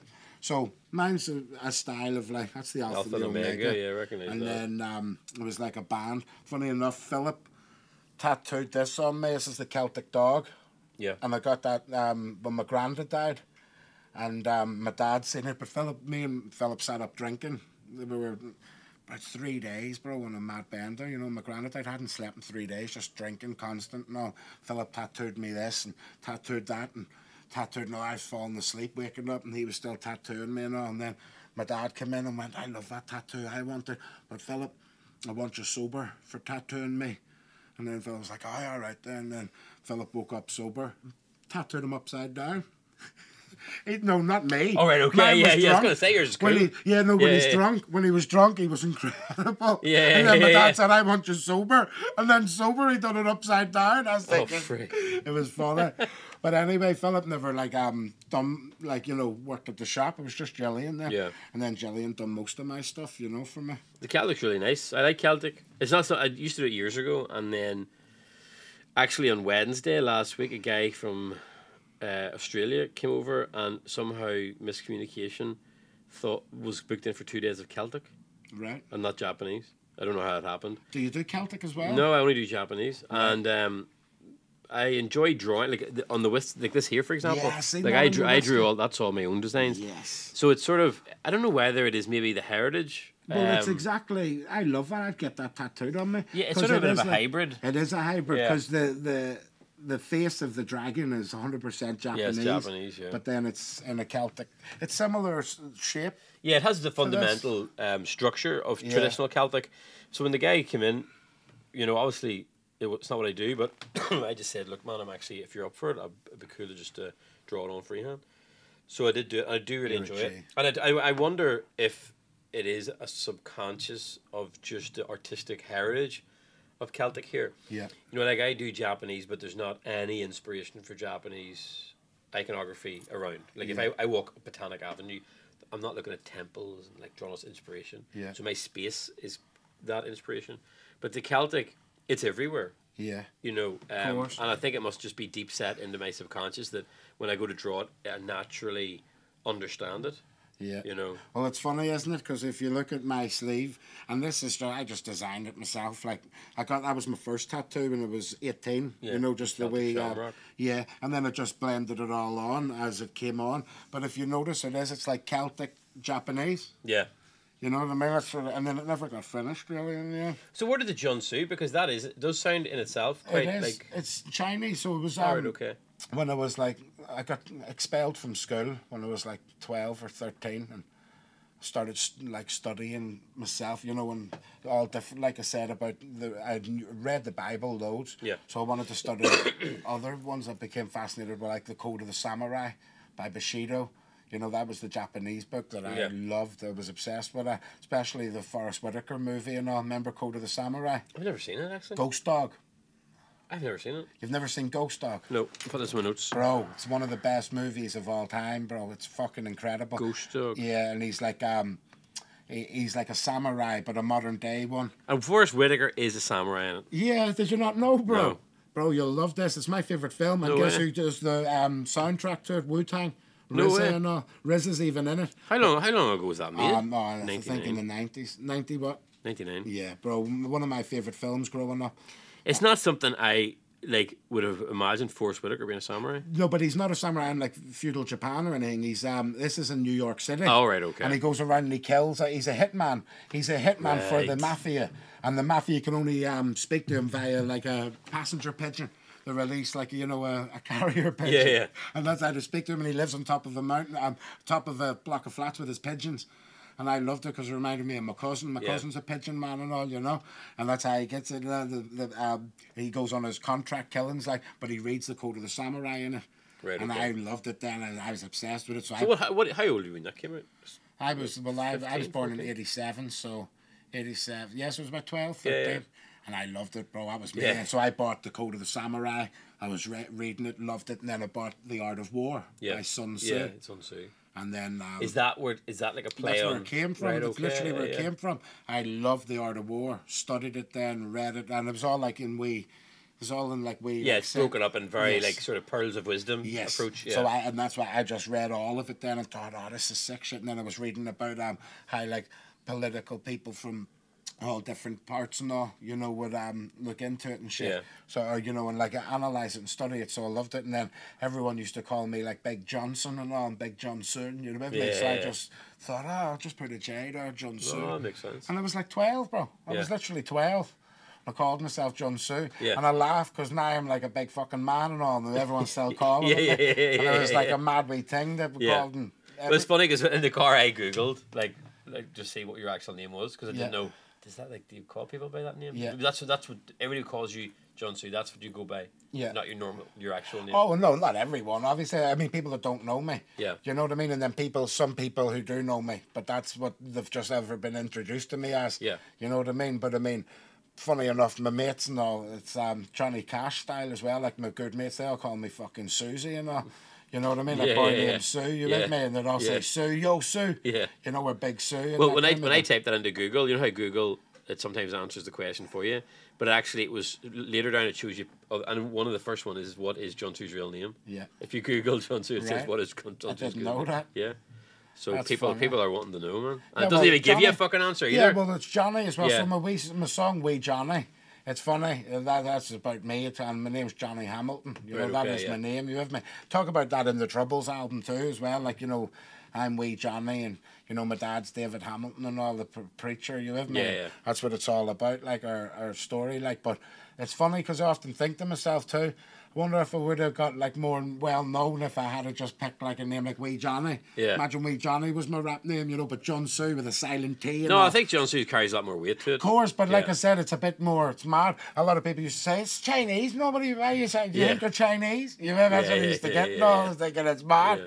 You know, thinking about it now, like abstract, but bro, like you say, you can't change it now. I've got it tattooed on me for fuck's sake. Yeah, When I that's was it. It's there. Young, you have me. Yeah. No, I think like from the very first time that I came across you, like I thought it was like a killer name. Like it has Yeah. a lot of weight to it. And actually, to be honest, obviously, when you think about it, it is obviously very easy and inspired. But it's like most things, it suits you, and it certainly doesn't. I don't think of it as you being a white, and you know why that is? Probably because I'm white and I do Japanese tattoos. Exactly. So it probably doesn't seem that surreal to me. Yeah. To have that like Yeah. white dragon, you know, and So being there's a Asian, few you know. things as well why I called Junsu. So first of all, you know, it's the hip hop thing of taking something and adding your own to it. Yeah. So it was Sun Tzu, but I'm Johnny, so I added my J.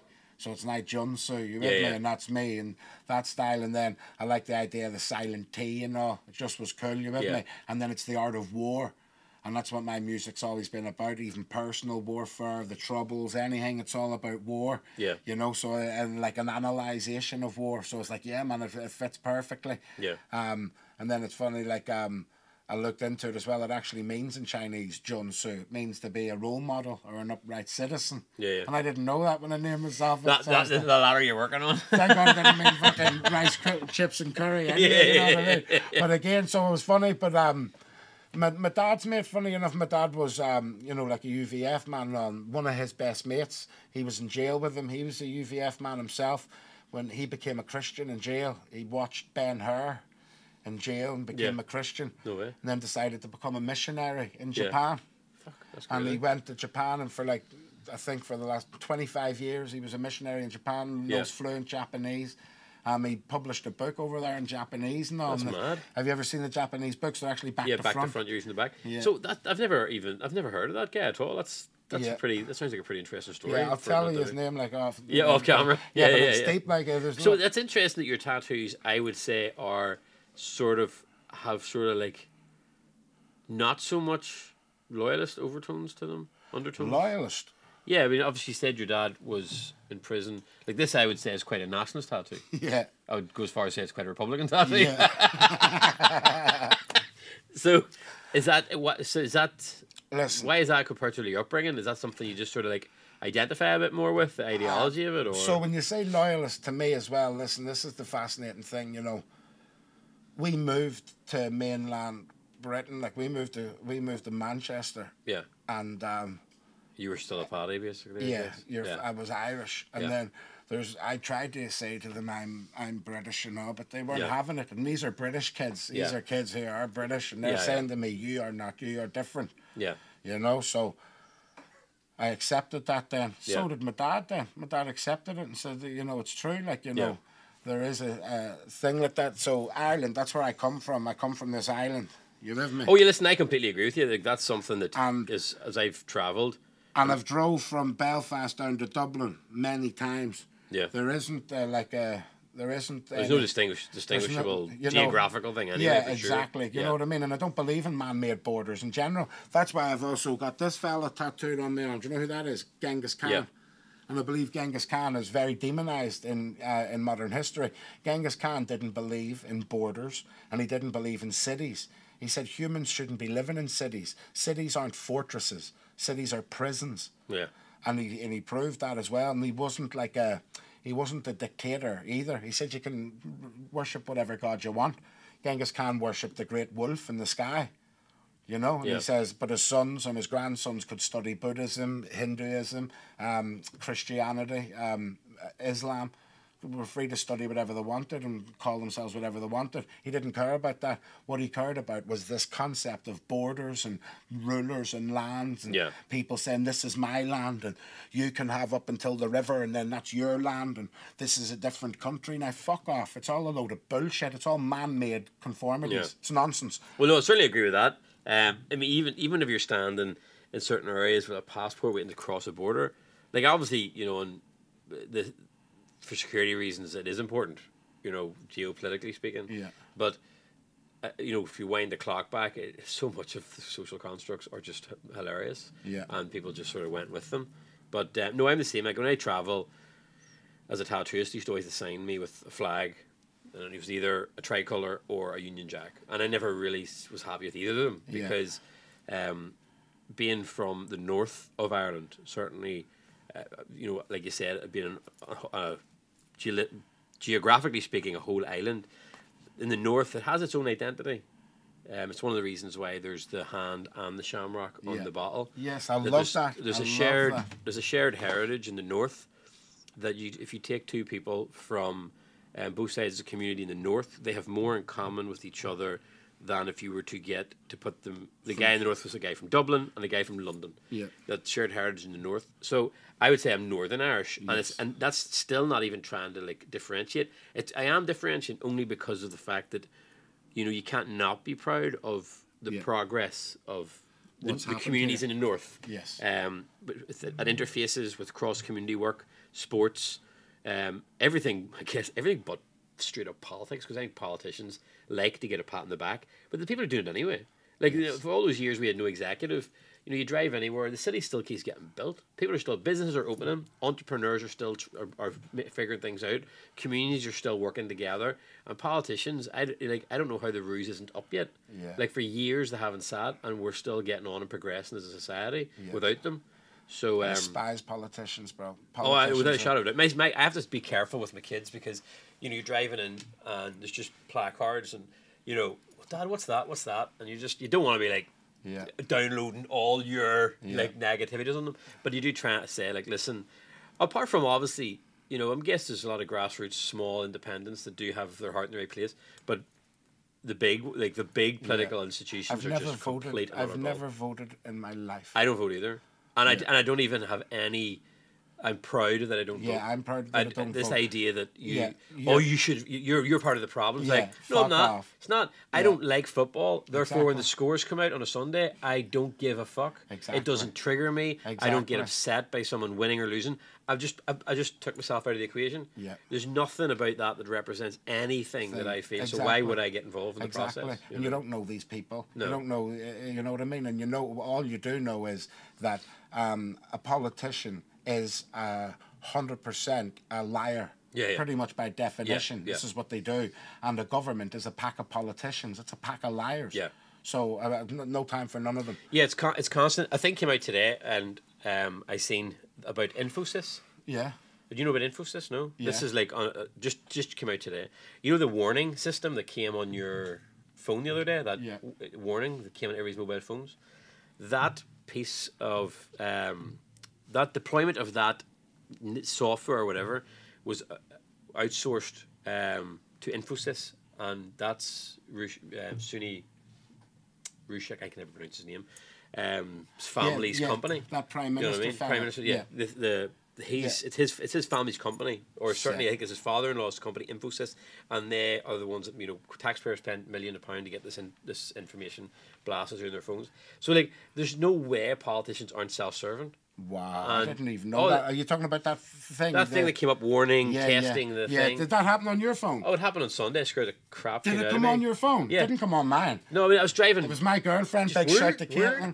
You know what she done? She found out about it and then found out how to turn it off in your settings. So we just went into emergency emergency. I would say turn it off. I mean, the nukes are going to come. I don't want to know about it 5 seconds beforehand. Yeah. You know, I want to be sitting watching a movie. Yeah. And then just a blast of white light. Yeah. I don't want to go, and then the white light. I'm not going to lie to you, bro. God's honest truth. You know, if there wasn't an option that I could have turned it off, and that was happening to every single phone in the world, I'd have to get rid of my smart. I'm tempted to anyway, bro. Get rid of your smartphone? They're dangerous, bro. Yeah. It's like the fucking... Bro, you know about Black Mirror, don't you? Yeah. Like, and that's what the series, the Black Mirror, Yeah. and what it is. Like, that is a Black Mirror. And that's what we're all doing. Like, I'm involved, bro. I do stare at my phone and all constantly. Yeah, like, we all do it. Yeah. You know, and it's like, if we're not staring at our phone, we stare at the big black mirror that's up on the wall. Like, our whole lives are based around staring at fucking screens. Yeah. That's why I love tattooing, and I love fucking making music. I'm a leather worker. I do leather work and stuff as well. I love anything that's fucking... not. It gets you out of that, yeah. Yeah, it doesn't involve you on a fucking screen. Yeah, you you know? definitely, it allows you to explore yourself and sort of like get lost in your own thoughts and just sort of create something. I think like creating things is it's in everybody's, you know, we do it at a young age, but it's something that's taken away from us as we get older. The amount of people I meet who say, I used to love drawing when I was younger and blah, blah. But when you're a kid, everybody just loves scribbling and colouring in. Yeah. And just because you are making your mark, that's taken away at a base level for as creatives, but also for thought. Very few people get to be them, you know, to get to be the true expression of themselves. Yeah. You know, it's just layers and layers of conformity, rules, regulations, legislation, paperwork. Yeah. You know, all that type of shit. And it's actually one of the things, you know, with likes of ourselves, we're having a conversation. We're not answerable to anybody. Yeah. There's not like, oh shit, someone's gonna, you know, say you course. can't say that. Yeah. You know, I am actually answerable. I'm gonna get in trouble when mum sees this. Listen, no, but your mum needs to understand too. You were never No, like she probably will. She knows deep down Course. that's where my head's at. So. 100%, and that's what it is. It's about free will and all, you know. Yeah. But here, what I was noticing about, it's like, see my tattoos, like you say, bro, I've got the Japanese and the Celtic, and then you want to see my leg piece, it's like a big Maori piece. I love the Maoris and all too. Yeah. And I wanted like all that, and I've got like the American fucking cartoon and Genghis Khan, Ireland tattooed. This is a fascinating one as well. I had 144 tattooed before my wee daughter Amelie was born. And then she ended up being born on the 14th of the 4th at 1440, weighing 4 pounds 4 ounces on the 4th day of the week, the 104th day of the year. Yeah. I would say that was a bargain. You only had to get 3 letters on you. Steve, I got her wee deal there. Do you know what's funny? Whenever years ago we used to do like Old English, it was by the letter. Yes. And people used to come in and be like, want to get my girlfriend's name? What's her name? Rebecca. And you tell them 10 times for 15 to go, just give me an R. An R will do. So save some money. Sick, of course, damn right, of course. So that's what I wanted to ask you. Like, look, I love... Like I like drawing as well, and I love doing Celtic. It's even doing like, you know, the leather work. Yeah. And I would make like Celtic bags and all. You with me? And then I might I want to carve out a big dragon. You with me? And I carve out a big sick dragon, and then I might want to do something westerny or something. But that's what I wanted to figure out with you. What's captivated you to say just Japanese? That's it. You know what I mean? Like, why not? Wouldn't you enjoy? Do you not enjoy doing Celtic work? I think it's more the utilising the full body as one piece. Okay, am I blocking myself behind this mic? No, is that all right? I just became a bit conscious that I was it's all good, lazily sitting behind the microphone. So the body's a canvas. Yeah, the body's a canvas. So it's the full utilisation of the body. Yeah. Japanese traditionally was the only style that you would have, not the only one, but historically speaking, or some tribal, where they'd be utilising the full body. So it was the wow factor of the full body. Yeah.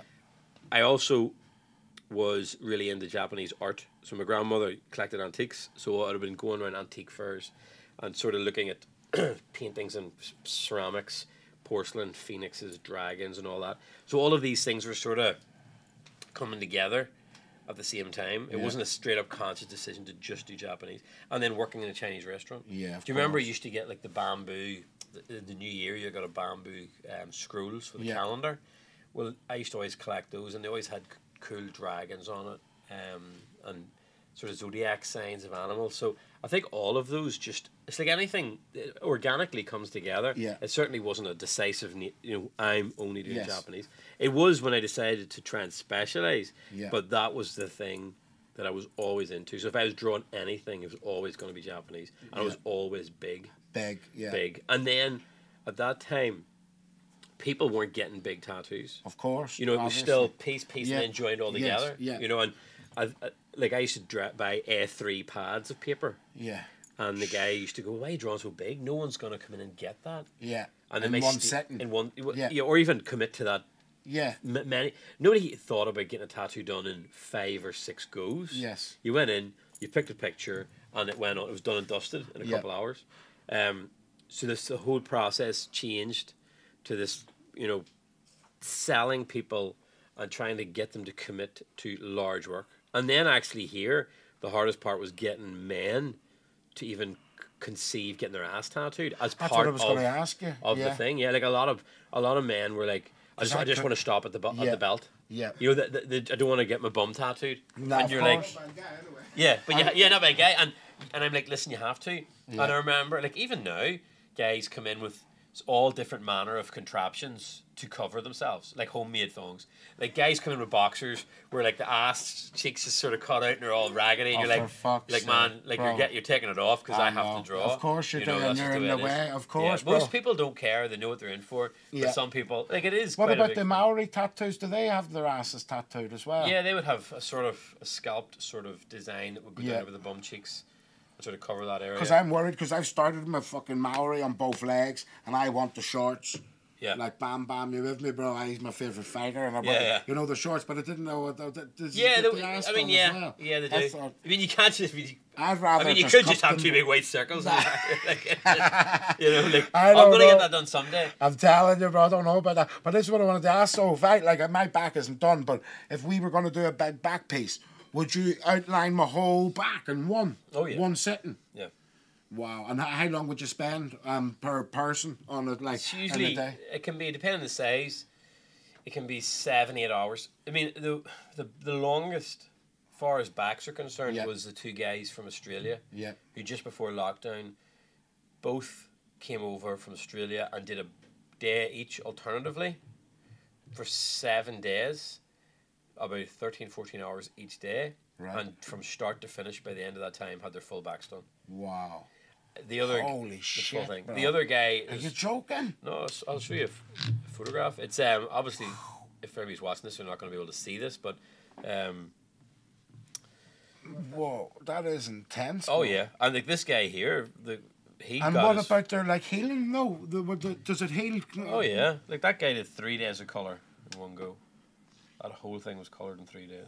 Right, but the thing is, after I would like, so say if you tattooed this on me, right? Yeah. You see the next day, that would be scabbed, so it would be extra painful to get it tattooed, no? No, it's not too bad. Once you get started again, you sort of get back into the flow of it. Yeah. That's the two brothers there, My goodness, and that's bro. completely, you know, No, like that full is- coverage, no messing around. Yeah, that is deep.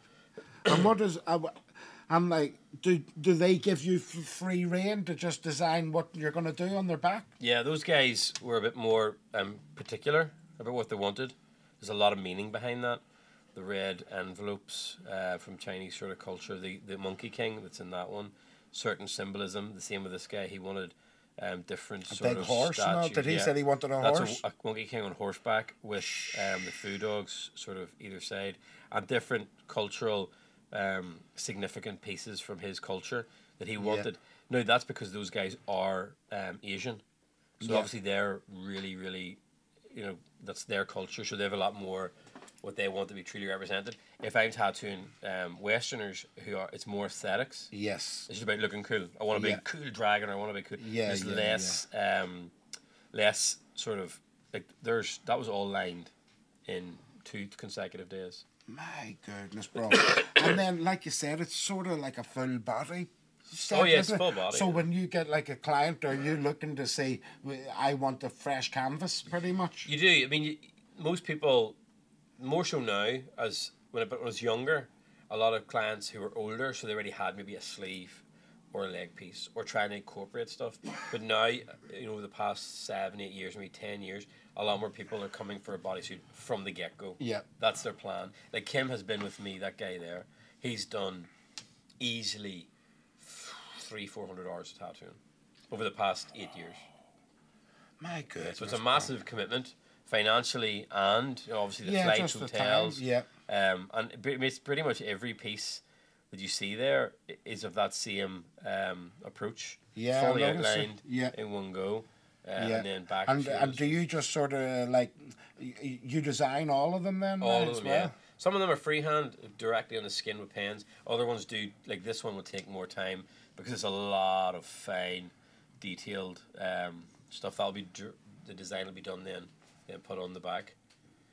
So like the thing is, you know, 15 years of doing specifically Japanese, you know, you're set for life as far as like job satisfaction. Of course. You know, like you're forever. There's an endless supply of imagery. Yeah. An endless supply of colors and all of those combinations that every day is really still. I love doing it. Yeah, of course. You know, still love doing it. Have you ever done a Have you ever made like a documentary or anything?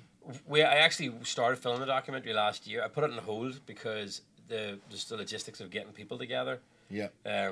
We were meant to do it. I think there's 70 back pieces. Yes. It's full backs, and just trying to get them all together. Some of them are, like, I was in Frankfurt 2 weeks ago, and two of my guys, one from Brazil and one from Cavan, weirdly, were both in Frankfurt, and I didn't even take the time to get a photo. We're just having such good fun hanging out and chatting. Yeah. And then when we left, I was like, the chances of getting those two guys at the same time is really rare. So for the documentary, it's more about the people, not me. It's more about the work they're getting and the commitment they're doing, you know. Yeah. So. And then did you, when you were starting off tattooing as well, and you had the fascination with the Japanese, then were you like constantly in your own time just drawing these Japanese styles? Yeah, totally. And just like drawing the different warriors and looking at the different pieces? And I set myself a challenge of drawing a dragon every night for 100 days. That was the first thing that, by the end of that, I really knew the anatomy of dragons. Sick.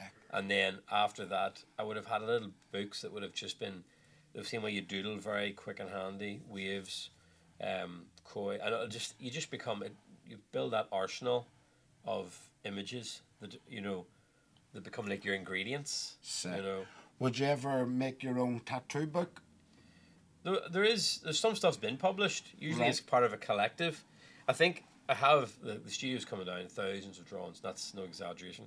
And I think at some point I would sit down and curate them, pick the best and ones, put them in and just put them in a book. That would be epic, bro. I think that's like an end of career thing, because even though I've been doing it 20 years, my superiors and peers are easily 15, 20 years older than me. Yeah. So I'm still in Japanese terms, like quite fresh. Yeah, you're a youngster. Yeah, I've been fortunate enough to be sort of brought into that community and be able to work alongside them, but you still have to like tip your hat.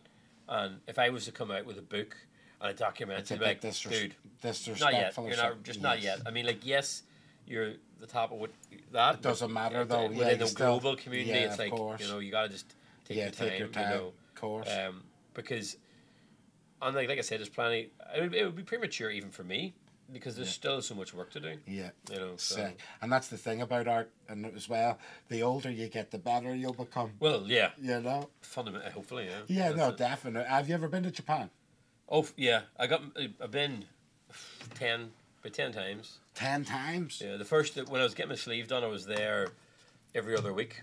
I flew out to Shige in Yokohama. I flew out every other week, got the arm done, flew over a couple of times with my wife and the kids, and then the last time I was there was an in and out. Literally, I think I was in Japan for 14 hours for an art exhibition, and flew back home again straight afterwards. So but even with all that, I've only been outside Tokyo once, because that's where I've had to go for getting tattooed, and I've got a lot of stuff out of there. It's very much like it's a country you could spend exponential time exploring different regions and different areas. But Tokyo, I've only scratched the surface, and that's 10, 11 trips, you know. And will you be back? Oh, definitely. Like for me, that does that. Like that's the epicenter of the culture of what I, honestly take from, or draw inspiration from, certainly. So going there it's like it's like plugging yourself back in again. And because of COVID and being away and all that type of stuff, the travel wasn't as frequent, and I definitely feel like I'm drifting away. I need to get back and just plug myself into that, and just like that's like your source of real raw inspiration. Oh, totally, yeah. Like I mean, everything you do and everywhere you go, it's just all of that stuff is there, and you need to get back. In fact, anyone that does Japanese tattooing and hasn't been there, I would say that's like the Mecca. It's it's like being a French chef or opening a pizza shop and never being in Italy or never being in France. Like if you haven't been there, you need to stop doing Japanese and go there and find out what it's fundamentally about, and and apply that, not the other way around. No, but I love the place.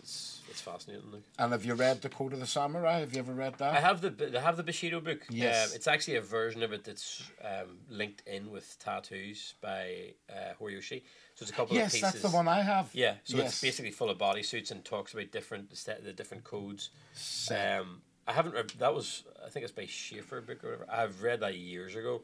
I must have 15 copies of The Art of War. Clients have bought it over the years, Yeah. and it's like thankfully it is in those doses of pearls of wisdom that you can sort of do not do, like it's bite size, but I've never sat down and fully read the whole thing. Yeah, when you said there was pieces of The Code of the Samurai then that is related to like bodysuits. Yeah, that book in particular, because elements of it has been applied visually. I think the book Whoa. covers it and it in tattoos. Wow. Yeah. See, it's fascinating as well that what I loved about The Code of the Samurai, it's quite very similar to the Sermon on the Mount by Jesus. All right. Okay. Yeah. Like you read it and it's very, very similar. Yeah. For example, it says about, looking after orphans and widows and, and like the fascinating thing about the Japanese, like the samurai culture as well, it's all about humility, respect and honor. Yeah. And the thing that I find fascinating as well, even more so, it's like gives me goosebumps talking about the thing with Christianity I struggle with, where they say, they'll sacrifice my innocent son for our sins. Yeah. Like the samurai were the opposite. If I fucking sinned against you, bro, or I failed, I'll sacrifice myself. Yeah. And that's what I would expect. If you came to me and said, Johnny, I've fucked up and I've done something terribly wrong, don't worry, I've got this wee innocent thing that I'm going to slit and kill. Yeah. I'd say, don't kill that then. follows through the whole New Testament or the Old Testament with sacrificial animal sacrifice. Yeah. Actually, I find that quite interesting. That obviously, if you look at like satanic stuff, they always talk about like the animal sacrifice, but actually it was like completely in the Old Testament. So animal sacrifice was part of that whole and human sacrifice. Yeah. I don't even like to talk about that, but that's quite real, especially in the Bible too. It's one of the things I like about Japanese imagery and mythology. It's nearly all positive. Yeah. There's positive attributes to it all. Yeah. And there's very little, even though the imagery can be quite aggressive and scary, and look to us like, it's very evil. Yeah. But even skulls, everything's got a positive attribute to it for the most part. Yeah. So it's one of the things where I think people in the West also like getting tattoos of it, particularly samurais. Yeah. Because it has all those like honor, respect, loyalty, all of those things, which are definitely like lacking in society. Of course. Big time, Especially in Western society, but it's totally. the complete opposite. Yeah. Like that's what I mean. That's what I love about like Japanese, culture in general. It's all about, you're thinking about your family, like how this is gonna, it's very, very like based on honor. Yeah. And I love that. It's funny because it's not today, it's if anything, it's actually in opposition against. Oh, totally, that, it is. Like I mean, in the simplest day-to-day things, if you're on public transport in Japan, anyone that's remotely older, you have to give a seat up to them. Of course. You just don't sit on your phone. You certainly wouldn't hear music blaring out. You go into a shop, the person who works in the shop's going to give you like a pretty, official greeting. Yeah. The transaction of money and everything is very like if in business, if somebody hands you their business card, you take it with both hands, and like you really do read it, and you make sure you make a conscious effort to put that away in your wallet respectfully. Here, be like, cheers. You wouldn't even look at it, you're sticking in your back pocket. That is like, you just don't do that. There's just those traditions that are upholding those values. Yeah. Sometimes it can be a bit tiring if you travel there because you really, like, you have to subscribe to them, but it's very therapeutic, but once you're there and you get into the flow of it, and also, they don't talk shit. Yeah. Like, if it's not worth saying, they just don't say it. Yeah. It's a very quiet culture. We're the opposite. Militant. It's just like I know. bulk. And I'm the worst for it. Like, I talk shit all the time. Yeah. But it's really like, it has to be, if it's not worth saying, it's just, they don't say it. So one of my best mates grew up with in Manchester. He was like, he became a teacher, and he went over to China and became a teacher in China. And he said it like blew his mind, the difference, like, and he said he wasn't like, he said the teaching in England, 70 or 80% of it is trying to control the class. He says in China it's like the opposite. There's zero controlling the class. They're controlling themselves. And he said it was it was interesting because it was very like just surreal to him. Yeah. Said it was surreal, you know, and even like the way they treated him and all, they treated him like a king. Yeah. You know, and it was like, he just said it's completely surreal. Well, the society, I mean, I don't want to sound so pessimistic to say society is fucked, but it's pretty close to it. Yeah. You know, it's just a wind up spring, a powder keg of, like, where everyone's just, you know, you just scratch the surface and there's just conflicts in opinion, conflicts in ideas, conflicts in every sort of thing, and it's quite exhausting. Like today I went into the shop, and then it's not obviously not conflict, and there's a kid who must have been 6. It's like, all right, go ahead there, wee lad. And you're like, what? I thought, what? Like, I'm 40 years old.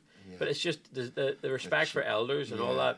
Like, I actually looked forward to being called Mr. Crooks when I was young. I thought, you know, will I be called Mr. Crooks when I get older? And all my kids' friends just call me Chris. Yeah. They go, I know. really like that. I'd like to be just for a wee bit, call me Mr. Crooks. Because we're not the old school. Yeah. You with me? When you got older, like, you would have been Mr. Crooks in your suit. Mr. Crooks. And I could never call my dad, any of my friends' dads, by their first name. I don't know. I know what you're saying. It's a bit weird. I'd always. But it was funny because I had 2 grannies, my dad's mum and my mum's mum. Now my dad's mum, I called her Granny Hamilton. Yeah. You with me? That was my Granny Hamilton. And then my mum's mum was my Granny Betty. Yeah. You know what I mean? And it was because that's how she said as well, I'm your Granny Betty. Yeah. Whereas the other one was like, this is Mrs. Hamilton. Oh, a bit even more like, proper. They would also like, say, it's just like respect. It was like, I can't even respect. And she wasn't like a snobby woman or not. She wasn't. Like I said, it was just a real respect thing. Or that's weird. Yeah, no, totally. You know, it is weird that, like, but it definitely has gone out the window. Like, and that's the thing about Japanese culture. It hasn't. It stayed very much, you know, like pure. Yeah. You know? I love that. Did you ever see The Last Samurai with Tom Cruise? Yeah. That was a belter. That's one of my favourite films, bro. Yeah. And it is quite gripping, isn't it? Because it shows you as well, like, how they came over and destroyed it. Like, again, it was like, who was that came over? It was Japan. He was a part of an American faction. Yeah, because it's like the West again, wasn't it? Like, it's weird because it's a time in history that you don't really think of that the American army were involved in Japanese conflict. It's nuts. Or something to do with colonial. I honestly can't remember the full premise of it, but he was there as a representative, certainly, of the American military. And they're destroying there's just basically the premise of the film is they're destroying the fucking the last part of that culture. Yeah. Well, it's funny, like, being someone who does Japanese tattooing, certainly within that community, those things like honor and respect and loyalty, and even within tattooing in general, I still try and hold on to them as much as possible, especially around peers, people in the industry that have been around for a long time. You know, you're trying to keep those attributes. Whereas, see, with the whiskey, that's just like all gloves are off. Hospitality, like, it's ironically called hospitality, and it's the most inhospitable thing ever. Like, there's nothing. There's like, if you try to bring honor and loyalty and integrity into products and branding, you're wasting your time. And I found that probably the hardest part of it. That there's just, you know, you have a conversation, and there's no gentleman's agreement anymore. There's no handshake. It's all very like, it's all just it's all profit. It's just profit. And you can't make profit out of things like honor and loyalty because it's not built into that system. And where it's inherently with that, I find it hard. I find it hard talking about branding and product because these are just things that come naturally to me. They're not. It wasn't a contrived decision. It was just very organic. You know. It's deep, bro. I love it. Did you know? So what is this? Is this like Irish whiskey then? So this is the backstory of it is I used to make moonshine in the house. Right. Potching, but potching a name moonshine and by nature because of the ingredients. So I used to watch a lot of like moonshine and like things on YouTube, and growing up in the States, that whole Americana vibe, I just sort of was really into it. So I did it and messed around for a bit, and then people were messaging me on social media saying like, "Oh, where can I buy it?" And I'm like, "I don't sell it. I'm only having a bit of crack," and it just evolved to being a legitimate. Just noticing, is that we cover still on that? No. It became like a. I don't know why Aye, no, it's off. so. Because I label each of these myself and, Wow. and polish them. That's why I just thought Bro, I I was missed just one. admiring how beautiful it is. I've never seen a whiskey bottle so Yeah, thank beautiful you, in man. my life. And it's like all embroidered. Yeah, it's like it's embossed metal. So Yeah, those labels embossed are metal, which is like for the top label, not very practical, but it looks the part. So this is Whiskey. finished in PX sherry, which I is just very noticed yeah, that. very sweet. Single barrels, Flavour small profile. batch, bottle number 35 of 209. Yep. Barrel number, what's that in them Barrel number 1 of 2, so there's out of 2 different barrels. Wow. And then you've got the clover and the red hand. I Yep. love that, bro. Absolutely love it. And when that's what I wanted to ask you. So you were making the potion and the moonshine? Yep. And they're obviously a clear spirit. They're Yes. just unaged. Yeah. And then I started messing around with aging them in small barrels. Yeah. Really just for the crack. And like, it started looking and smelling and tasting like whiskey. And that was really it. Fuck off, And bro. then, because people were asking me about it, I decided to contact a few distilleries to see if they would make it for me or if I could sort of get into it, more officially. And obviously it's heavily moderated and, legislated alcohol. Like this little thing here, this is like, that basically is your duty stamp. So that is the official, because a large proportion of the value of it goes to HMRC. So you have to be very above. Everything has to be, your paperwork has to be on point. Yeah. Everything, all that type of stuff. So that's why it's a slow process. It's an expensive process as well, but it's cool to get something out on the marketplace. It's really fucking cool, bro. So that's amazing, bro. And how old is it then? So that one's only about 4.5 year old. So it's 18 months in the PX sherry and just over 3 years prior to that. Here, I love the way this is metal as well. Yeah, watch you don't cut your. Do you want to take that off? No, I'm gonna Yeah, pop try. it off there. Just watch you don't cut your finger. Yeah, I'm just saying, I love the way it's all metal as well, bro. It's really Yeah. cool. Like, that is class. I'm gonna put it back on. So this is the Dragon Claw whiskey. I love the whiskey. And it's a very sweet whiskey, you say? Yeah. Which obviously, we don't have any cups. That's the way to do it. Serving suggestions. It's really smooth, I think. You like it?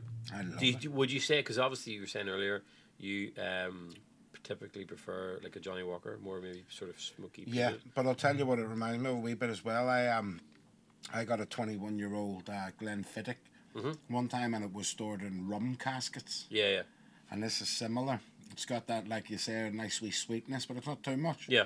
It's really Well, nice. the one prior to that was a rum flavour, or a rum finished whiskey. And the first one was this is definitely the best way to drink this. Just put some ice cubes in your mouth. Just mix it in your mouth. It is absolutely delicious, bro. Yeah. No, it's cool. I'm glad you like it, man. I love it, It's bro. probably my favourite out of the three. So out of the 3 releases, it's probably my favourite. There's another one coming out at the end of this year. Then another one at the start of next year. And then that's the end of this special edition. And next year is the main release of the 30, like the typically price point whiskey. Yeah. And there's a lot of that coming out, and that'll be sort of more everywhere. I'm actually shocked at how nice it is. Oh, that's cool. I could drink that whole bottle. Good stuff. Of spliffs. A couple of spliffs. In fact, you know what? I might go home and do that. I'll ring you tonight like that. Chris, I love your whiskey. And you're sponsored, the Whiskey and White Yeah, podcast. Tyrone and Tommy, yeah. I had Tommy on Yeah. last. He was my last guest. I must say, like, they are the best ambassadors you could possibly have. I mean, like, it's non-stop. Legend. Like, Yeah. they did a show and Tyrone came out holding the bottle. I'm sure everybody else, people go on the podcast Yeah. and they spend 5 minutes going about it, and I can see their guests going, Yeah. I mean, tone it down. But this super supportive, yeah, super supportive. Bro, it's legendary, and it's perfect for them as well, like you say, because Whiskey and White, their name of the show. Yeah, yeah. And then they've got a Belfast brand of, who do you think you are, Conor McGregor, bro? I know. I don't know. Is it better? I'm telling you this now. I'm just going to tell you straight up. This is way better than proper 12. I think it is better than way proper 12. Bro, no, I'm just Yeah. telling you the God's honest truth. Yeah, I don't yeah. want McGregor coming from me now. But Dragon Claw's the way, bro. That is Yeah. special, bro. Thank you, man. And I love the fact that it's like Northern Ireland style as well, with a shamrock and the red hand and all. Well, yeah, that's something I wanted to do. I mean, love that. Like, obviously, you know, a lot of the new whiskies in the north, it being Irish whiskey, and we've talked about it already. Of course, it is Irish whiskey, all Ireland, geographically speaking. But it's a wee nod to just the fact that it's being made in the north of the island, of the north of the island, obviously. You know, yeah. Because I think, like it or not, like you say, you know, I know Northern Ireland's only like 100 years old, but I go down south all the time to Dublin and all. There is a different vibe. Like I love I love Northern Ireland. Yeah. You know, even the right down there, like you know, the wee bakeries and. You know, like even the petrol stations, they're just different. There's something very, absolutely, and very even unique produce, like you said, like produce wise, if you get, you know, like a full, like an Ulster fry, like there's an identity to a lot of stuff in the north that's a little bit different in the south, and that's the same thing in different parts of the south as well. Like if you go from one county on the east coast of Ireland to the west coast, they have their own identities as well. Mm-hmm. So it makes only sense that the north would have its own identity within that whole Ireland sort of identity, you know. So that's what the whiskey's really about. Like it is about just sort of we nod to that shared heritage. I love it, bro. You're an absolute legend. It was funny because my mate, that's what I was going to say to you. When my mate went to China, he said to me a complete difference in culture. Like you said again, they would call them out, his bosses would call them and they would all be drinking neat whiskey or neat drinks. Yeah. But you're not allowed to get drunk. If you get drunk, you shame yourself. You have to go home. They'd call a taxi. You know, if you start acting all drunk, they say go home and they call you. And you can only really get the promotions when you stay all night and handle it. Yeah. And talk with them. Then at the end of the night, then, you know, they'll give you the promotion or whatever. And I love that because I thought... Well, it's a good. I mean, obviously, like HR and most companies wouldn't be like heavily supportive of going out and a drink on an interview, but it's a pretty good way of finding out who you're really working with and for. Exactly. If you can sit and have a drink, of course, and go into that, you know, next level of your personality and still be super sound. Yeah, it's true because, like you said, when we're having that smoke upstairs, and you said about there was different types of people with alcohol. Yeah. And some people, like, they just, and I said to myself 100%, there's some people that take a bit and then they act all fucking... Yeah, they just go, and then they keep doing it. Yeah, and it's, you know, they never... fascinating because yet I could drink, and I could drink a whole bottle and be all right, like, you know what I mean? I'd be happy, but I don't crave it all the time. Yeah. You know what I mean? I'd like a spliff and maybe a wee bit of whiskey. Yeah. But I don't want to get drunk. Do you know what I'm saying? I'm not after that drunk feeling. Like, I don't know, it's different. Yeah. No, you definitely got to know your drug and do it responsibly, no matter what it is. Just make sure you enjoy it, and it's not detrimental to you or your friends or your family. You know, bro. I can't believe you made this whiskey, bro, because it's not just a normal whiskey. It's like a fucking and I can tell your tattoo artistness is involved in it too, even right down to the sides of it. Yeah, no, definitely. Like I can tell, like it's made by a creative guy. Well, that was it. I mean, and there was no real like expense spared in the process. It was just about how can I make this look super cool, and it won the Irish Whiskey Award for the best designed whiskey. Yeah, which is sort of halfway there. Yeah, I haven't entered the whiskey itself into anything, but bro, you should, because I'm going to tell you this now. I've drank most Johnny Walker whiskies. Like literally, I class myself as like a whiskey connoisseur. I love the whiskies, and I don't really like Irish whiskies. I like Scotch whiskey, but that there, bro, I drink all of that. Oh, good. Literally, but I might drink it tonight. Might get a couple of spliffs down me and just sit there swigging it. Yeah. But it's really special, bro. It's absolutely delicious, and I love the name as well because it's a homage to White Dragon. Yeah, it does, and even the whole there is a bit of a mismatch of identities with it, because obviously it's a whiskey product from Ireland. It's got a bourbon look to it. Yeah. Very Americana look to it. And then it's also got it's basically a reflection of everything that I'm into. Yes. And I think that's why it's successful, is because anytime I talk to anyone in the industry about, either stocking it or whatever, it's a very genuine product. Yeah. Because it's not done by committee. It's not designed to suit a certain thing. It is exactly what it is, and the backstory of it's very genuine. I love it, bro. Yeah, It's so too it's like G'd anyway. up, bro. You're a fucking legend. And then what's this here? The Spice Ginger Cola. Spice with ginger cola. And this is Dragon's Claw as well. Yeah, that Claw. was a wee sort of project on the side. I think it's pretty nice. Although it's very sugary. We talked about this. It's not good for you. Yep, carbonated It's a lot of water, sugar, caramel. Yeah. What are these here? These But have been here, sitting there's here no actually. numbers. Oh, why they're from Buzz Lightyear. They're the leans again. Very sugary, bro. I wouldn't be taking What's it for? To get you high, you know. There's like loads of THC in them. What do you mean? You Put drink in. them? Yeah, no, but not like that. No, You'd I'm not like gonna drink it. No, put it in syrup. Like you'd mix it in with this.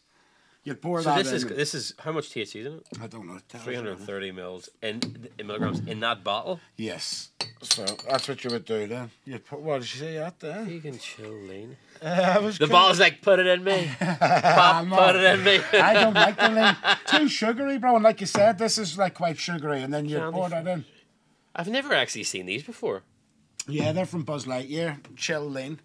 They're the boys. And then So this you is- can just literally put that into a drink, and you're getting the Yeah. same way like an edible, but you're just drinking it. Yes. Is it because you're drinking it? Is it faster acting? I don't think so. I think it's just pretty much the Same thing. I don't like sugary drinks. I'm against it. Like I like my whiskey. Yeah. You know, I like my I drink water, whiskey. I like black coffee. You Yeah. know what I mean? I hate sugar in my drinks, bro. Hate sugar. I'd never have no sugar in my coffees or my teas or nothing. Do you have sugar in your tea or coffee? No. Hate it. I used to it as young. Once you take it out and you go back to it, it's absolutely Yeah, it's horrible. disgusting. It tastes like there's worms in the fucking drink or something. So that's 330 milligrams. Yeah. Would that you put that whole thing in your Of drink? course, but I mean, again, Of course he way would. but I wouldn't put them in because I hate sugary Yeah. drinks. But that's I don't even really like. because we were fucking- chatting. That's the same amount of milligrams as a full Wonka bar. Yes, Not that one, but yes. the big one. Yeah, so the Wonka bars were usually 350, but then my John Sue's. That's why I said, bro, I'd need 3 of them to get me high. So that's why I made the Yeah, I John mean, Sue you need to bar. put like if anybody watching, don't do that. That's 1,000 milligrams is for your like recreation. The odd time you couldn't be eating 1,000 milligrams. Yeah, no, of course not. That's why it's the John Sue bar. Because I remember, yeah, exactly. That's it. Because even that's a lot. Yeah, but That's the thing about weed, though. Like, how much milligrams? It's not milligrams in a joint. Yeah, it's milligrams? microgram. I think the Micrograms? MG means Was it micrograms? or Okay. something or whatever. But to me, bro, this is what it is. It's like you said, humans are fascinating. You know, our bodies develop you know, a tolerance to whatever we put it through. So if we are eating loads of bullshit, it's gonna like try and find a way to. Yeah. Can support us doing it. It's the same with smoking weed, you know, or ingesting marijuana. So, you know, the more you take, the more it's going to take you to get you high. Like, the funny thing is, I don't smoke weed and get high. Yeah. You know, that concept of, like, I'd smoke, like, I had a spliff before here, I'm not high. Yeah. It's not like I'm sat here and monged out or nothing. It doesn't, Yeah. you know, I'd need to probably eat a full John Sue bar, eat 2 of these. You know what I mean? Like, you know, have a big fucking fat spliff. Yeah, that's why you never ever go out in town like the first Saturday after dry January, because people who haven't drank for a month, try and just go out on the first 2 drinks and they're absolutely plastered. Yeah. So it takes a very short period of time for your tolerance level to drop. Yeah. So I mean, for the typical person who might take, you know, eat an edible once a month or twice a month, like you certainly that would do you 6 months. Yeah, 1 square. You know, or one something. square. Because one square is essentially a quarter. That's still a lot of that Wonka bar. Yeah. That's 4 big squares of the big Wonka bar. I want you to have some, bro, but make sure you're not working the next No, day. no. I mean, I have like the typical edibles, the jelly ones. I think they're like 200 mgs, but it's the inconsistency. Yeah. Some of them you get, they're like, oh my goodness, and you can't move. Yeah. There's other ones you're like wiring them into you like flat out. Yeah, of course. And then you just sort of like, it's nothing worse because then you're sort of sitting there going, I'm gonna tell you the truth, bro. In general, I don't like edibles at all. Wonka's different. The weedy Wonkas, they're like, it's quite special. I went. I felt like it was with Charlie Bucket going to the. I'm not gonna. yeah, Charlie Bucket. I walked in. Charlie Lung. I walked in. There's a chef and he's there spinning all the handmade sweets, and then he hand pulls them all and he's there chopping them up, and you know that's real special. And the chocolate bars it's all done professionally. Yeah. And I was thinking, this is a different level. And not only that, they make them like they make these wee cakes and all at Easter. Yeah. And it like the packaging even looks like better than the best bakeries. Yeah, in yeah, Northern- 100%. And yeah. again, I can see the Northern Ireland vibe in it. Yeah, Because yeah. it's that like it's real quality. Same with your whiskey. There's Yeah, a real quality Yeah. to a lot of the stuff. So are in these Northern are Ireland. these made?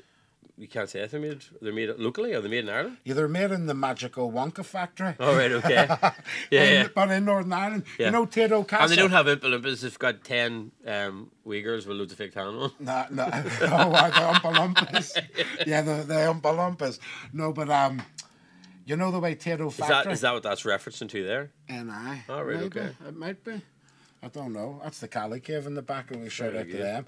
But no, you know the way Tato Castle is Yeah. deep in the countryside in Northern Ireland with Mr. Tato. Yeah, yeah. Same with the Same Wonka thing. factory. He lives there.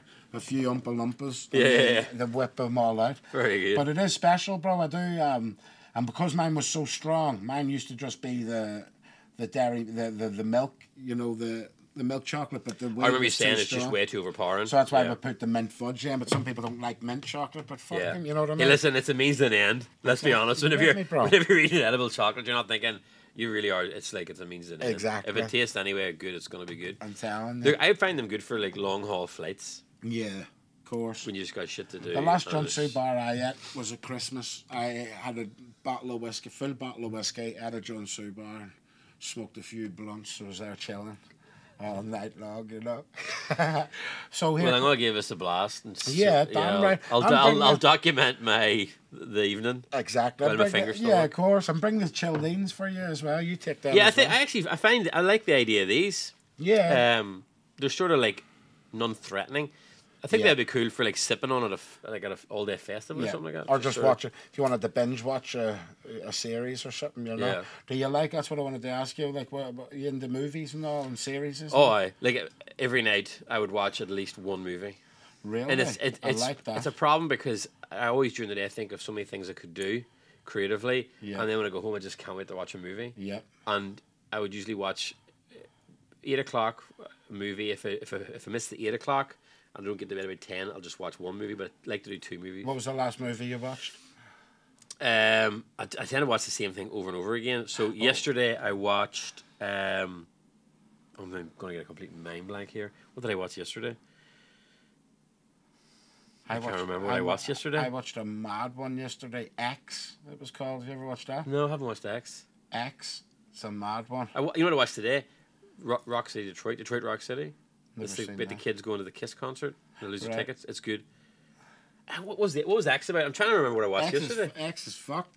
X X is is actually quite fucked. good. It's about like these young folks are shooting they want to shoot a porno movie or something, and they go to a wee farm. And Is this a comedy? No, right. it's Okay, like- it's not the one I'm it's like thinking a- of. Then It's like a horror. Right, And then okay. there's like and the farm is run by a wee old couple.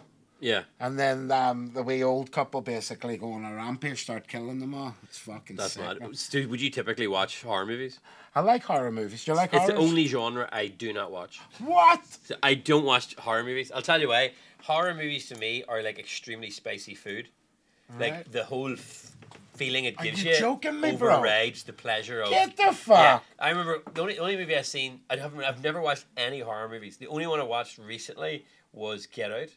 Love that. Which- and That's the more only- of a thriller. Well, it's a thriller, and I liked. It Yeah, it's more scared of a the thriller. Shit out of me. Yeah. Like his mate that was on the phone, like he was funny, so it sort of brought you back out of that fear and. But I typically, even that I watched, I can't listen to it, and my wife can't watch it, so it's the sound that like the scares me. So I'll sit like this, Yeah. and she'll sit like this. So she'll be asking me what's happening, Yeah. and I'll be like, "What?" I can't, like, that's the way we watch scary movies. Yous I are can't funny. cope with scary movies. They I don't even typically- scare me. Like I know, but that's. I think you've got built your tolerance up to them. I That's don't why. know. See, bro, I'll tell you the maybe I have. I'll tell you the truth. I was watching horror movies from when I was no age. Yeah, no I'm talking horror 5 movies. or Even our 6. family, like my dad, I would say my dad's hard as fuck. Yeah. I went to see Shutter Island with him. It's Yeah. not a horror movie, and my dad was like, "What the fuck have you brought us to watch?" Like he was hanging on his thing. I'm like, Like he's like, I'm way here. I'm like, no, Yeah. no, listen, stay. Yeah, can't horror movies freak me out. See, my granny Betty, who I was telling you about before, I was with me and her. We really clicked then Just watching horror movies? We loved horror movies, Yeah. and I've always loved horror movies. If anything, as well, bro, I'm a real like critique. You know what I mean? Like if there's something not adding up in the horror movie, I'm like, that's a load of shit. Yeah, That's stupid. I thought that one of the key points of horror movies was like, against like spicy food. You can't be like, you know, super spicy food where you're crying everything and then you're like questioning the flavour of the part of it, because it's like the fear factor seems to be like, I would imagine overwhelming every other aspect of the movie. Because I'm not afraid of it then. I don't find it afraid. But Yeah. I'm all into like a good story. I'll tell you one of my favourite horror movies, bro. Drag Me to Hell. I did watch that one. Fucking Does the woman amazing. crawl up the ceiling in that? It's the woman. It's about the wee old woman. Yeah. And the woman. I did refuses see it. that because my brother-in-law had bought it at the time. He had got a 3D TV. Yeah. I didn't watch the whole movie. Yeah. But we went and I put the things on, and I just remember this woman crawling up the ceiling. I was like, that's fucking freaking out. Yeah. I tend to I love real life dramas. Right. You know, like Dark Water about DuPont. You know, civil lawsuit sort of courtroom movies. Right. It's completely different from horror movies. No, I mean, I watched Arrival yesterday. Have you seen Arrival? it? No. Arrival, fantastic film. It's about a spacecraft arrives on Earth, 12 of them, and they're trying to communicate with this extra. It's not sci-fi actually. It's quite a profound film, very emotive. Right. Really good film. What is it about an alien or something? It's about them trying to communicate. Have you guys watched Arrival? No. It's all about language. Yeah. And they're trying to communicate because they have to they're giving them this message and they can't, and different countries are like Russia has theirs and they're not communicating and the whole thing breaks down. It turns out about the language is futuristic time travel. Good film. So I watched that yesterday. Can't remember what the other one I watched was, but yeah, sort of movies that sort of like make you think a wee bit almost, I guess. But again, movies are just another, not to bring us right back to the whole CIA thing, they're just another form of propaganda. No, of course. You know. Yeah, I don't know. Like, I'd say one of my all-time favourite guys when it comes to cinema as well is Mel Gibson. I think Mel Gibson's too G'd up, bro. From Braveheart. Goes right back to Braveheart. Yeah. Then did you see The Passion of the Christ? Yeah. I mean, it was, I remember watching that at the time, and if you're of any sort of roots in faith at all, that's a very deep emotional film to watch. Yeah. I remember it, even though I wasn't there and that wasn't what I was into at the time.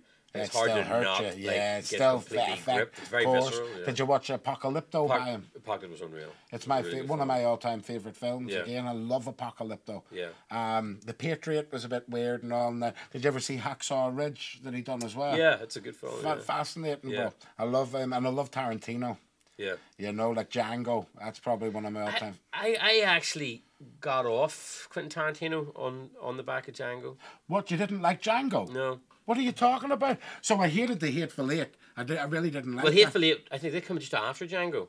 Yeah, I think so. I was sick of Quentin Tarantino's dialogue by the time. But you can't tell me you didn't like Django. I didn't like Django. Django's probably the best I'll tell you why, right? I'll tell you why, right? I'll tell you why I didn't like Django.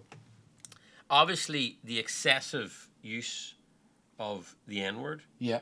I didn't think that it was doing any good. Like, I know I've seen interviews where they were talking about how they're trying to diffuse it, the overuse of it, and trying to diffuse it by overusing it. I just sort of felt at the time, actually at the time, a week earlier, 12 Years a Slave had come out. Yes. And I don't know whether the two movies, haven't seen them back to back, with two very, very different. I just felt like, and of course, like, this is just my opinion. Like I'm not was educated mocking enough. it away even or something. I don't, not just the face value of it, Yeah. right? Not just the face value of using it in a exploitative way of just using it for shock value. I don't mean that, because obviously Quentin Tarantino, he's a lot more intelligent than that, and certainly not the next level of it being diffused. I actually felt the deepest that I could understand. I just felt like it didn't bring value. It didn't highlight anything. I don't know. For me, I just felt a wee bit like just uncomfortable with the use of it. Yeah. I don't know. That was just my personal opinion. Interesting. There's elements of the film I really did like. Yeah. You know, if you look at, and I noticed a trend, I guess, with Quentin Tarantino, from my opinion that I noticed, if you look at Inglourious Bastards, that whole film is almost like the revenge story at the end. Finally, what happens if you could actually have killed Hitler? The same way with Once Upon a Time in Hollywood, where it's like, what happened if they stopped trying to get murdered? And Django maybe falls into that same thing, like what happens when the tides are turning and you finally do get revenge. In that respect, I enjoyed the film. To see that, you know, an abhorrent character get his comeuppance. Yes. But stepping back from the use of the language, I just sort of thought, I don't know if this is doing any good. Yeah. But I don't know. I'm not qualified. No, to I say understand, because I remember talking with OJ about it, and OJ, you know, he would say, like, he hates the use of that word as well. And I remember saying, what about, like, in Django then, you know, like Quentin Tarantino, he's writing a script, but he's writing it 100 times in the script, and he's asking, you know, Leonardo DiCaprio to say it over and over again, and does it become okay then just because it's a film? Do you understand what I mean? Like, I don't understand, like, the morality of it. You know, it's either all right or it's not. And like you said, if they're going to depict it, I don't know. You know what I'm saying? But with me, the reason why I love Django so much, bro, as well, was because, like, the original Django was a white guy. Oh, right, okay. I didn't know there was an original to it. In fact, funny enough, the original Django is actually in Django. And he's at the scene.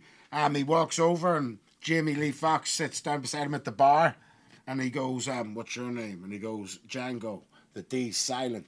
And then the original Django goes, yeah, I know. All right, okay. And the reason he says, cool. Yeah, I know, is because that's what he used to say in the original Django show. Okay. He'd say, Django, the D's silent. Right, yeah. You know what I mean? So it's a wee homage to the old Django. And even the song, Django, that was from the original, from like the 70s. But he was a white guy, the original Django. But obviously Quentin Tarantino then done that. But I loved that concept that they made him. And then guess who was supposed to be the original Django? Will Smith. Now, that would have been terrible. That would have been a different movie and all that. It would have been shocking. It would have been like Wild Wild West or something. Yeah. But I mean, Jamie Lee Foxx was the perfect guy for his acting, bro. Because I love Jamie Lee Foxx. I first watched him in Redemption. Did you ever see Redemption? About Tookie Williams. No. Do you know who Tookie Williams is? No. Arnold Schwarzenegger killed him. What do you mean he killed him? You can laugh all you want, but it's real. That's disgusting, bro. Do you know the story of this? Snoop Dogg spoke out about it as well. Said, "Fuck Schwarzenegger, man. Fuck him and all." Have you not seen this, bro? No. So who's Tookie Williams was one of the founders of the Crips. T-O. Yeah, Tookie. Tookie Williams. And Arnie killed him. Well, he was the, what do you call it? Arnie was the governor of California at the time, and he ordered his death. He was on death row, but this guy who was on death row, he had won a Nobel Peace Prize, and he wrote about 20 anti-gang books, and came out as one of the he was a G. He was one of the most militant guys going. Spoke about the dangers of gang culture and telling kids to come away from gang culture. Won a Nobel Peace Prize while he was on death row. And then they were trying to get him acquitted, you know, and get him took off death row.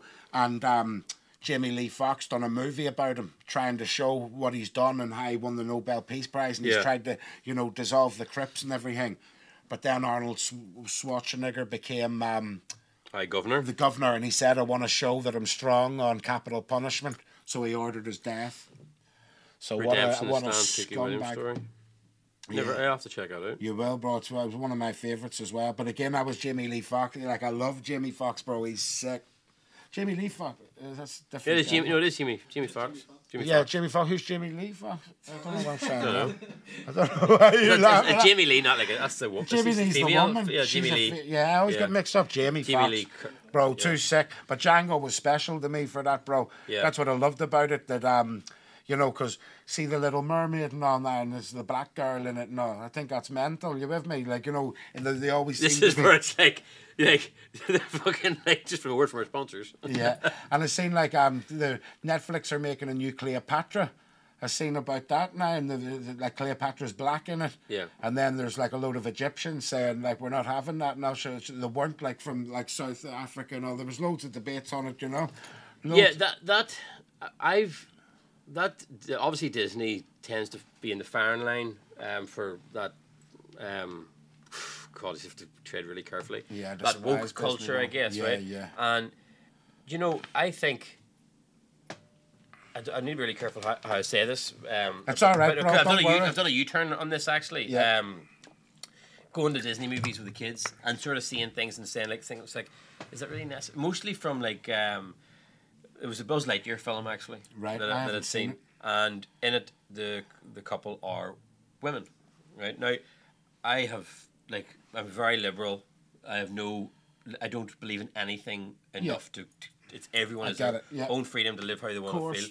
But sometimes when you're sitting with your kids in a movie, you're just like, oh, not here. Not in this little thing, because it's like I have to now, on the drive home, be asked about this, right? So it's just like, it's a bit, now that's a petty of myself. It just shows you the privilege that I have where that annoys me, when that's someone's but it's not, though, because I get it, that's not part of the fucking Buzz Lightyear story. Well, so, why I've done a U-turn, and this is, I was chatting to one of my clients about this, at the time, I used to think that way, and then one of my clients was in with me recently, and his son is gay, as being gay, and they're very young, and I think they're 11 or 12, and obviously, I was thinking 11, 12, that's really young. Like, how do you know when you're 11 or 12? And the person said, because I think of that personally as like, is being attracted to someone of the same sex. So then obviously it's a sexual feeling, and at 12 you don't really have sexual feelings. So it's a bit premature. And then he was telling me that actually that's quite typical at that age you would, and it's not a sexual thing. And actually it's even if they can be brought up, mother and father in a heterosexual relationship, whenever they're watching cartoons with heterosexual parents and everything, they don't see themselves, they can't fit themselves into that scenario. At a young age, that creates confusion already, right? So whenever my customer was telling me this, I'm like, holy shit.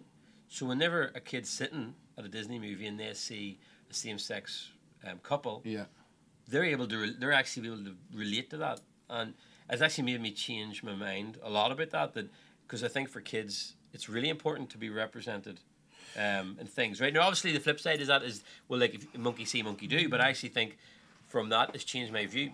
And to sort of draw a parallel, I guess, a little bit, is that my sister's married a Nigerian guy. So my nephews are mixed race.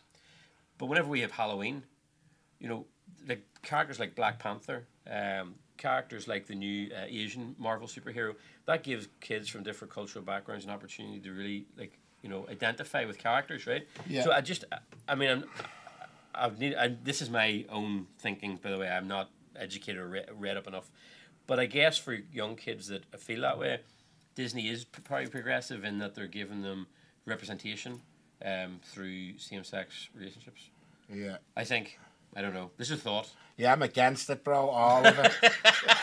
It's all devil marching shit. them clean off the head of the it's flat all devil shit, bro. Babylon. Burn on the Babylon pagans. But I think... I was like tiptoeing trepidatiously. They were trying to like carefully like choose I had the to words. let you finish. But yeah, I mean, I don't know. I think that everything in life is very, it's easy to form opinions abstractly. I think that once you're thrust into the reality of it, I think like if you look at segregation here, between Protestant and Catholics, if you grew up in an area that's quite segregated, Protestant area, Catholic area, the lack of interaction, the lack of human experience creates in your own head a lot of barriers. And I think that whenever you actually meet someone from the opposite community, somebody from a different culture, someone from a different race, someone with a different sexuality, and certainly if they become a family member, it completely opens up and challenges those things that you've built up. And it's certainly not a case, I think, of right or wrong. It's things that you're just culturally saturated in through your family and upbringing. And I think it's only through interacting with people that you grow. And certainly I think ideas change when they become closer to home. And I think that guy is a really good friend of mine. And it was very easy for me with two boys to sit there and go, oh God, this is a real inconvenience to me that there's a lesbian couple in a Disney movie. And now I'm just like, somewhere there's a young girl or a young guy sitting there who's questioning sexuality, and they're watching that and they're going, I'm normal and I can fit into this whole thing. Obviously you have a very different viewpoint on that. No, it's not really. Like, I get it. Listen, I'm not anti. This is what the thing that I find funny is this, though. If you were to watch TV, like, when you watch TV or watch TV shows and all, I remember even saying to my daughter, like, what do you think the percentage of gay people is in in society? And you know what? Most kids do this. Ask your kids, what do you think the percentage of gay people is in society? You will be shocked at the answer. They all say 50%. All right, 60%, 70% of people. This is what the kids are saying. Yeah. Do you know why that is? Because that's what the TV's representation equally of society is what it's showing them. That 70-80% of the world is all gay. Like 90% of it's all gay. So this is what I'm saying. Like, I don't need to, like, this is the problem. You know, gayness, it was always there or whatever, that's cool, but now it's like everyone's gay, like every TV show. I can't watch a series now without I watched The Last of Us, and they literally put in 2 episodes that was just promoting gayness. One was a full gay couple relationship that had no even real relevance to the storyline. Yeah. No relevance at all. It was just, here's a gay couple, you all better accept that. You with me? And then they've done the same with the lesbian episode. And again, it had no relevance to the story at all. It was gay couple, lesbian couple, deal with it. And then back to the story. And I'm thinking, for fuck's sake, I remember watching Spartacus. Remember Spartacus? Yeah.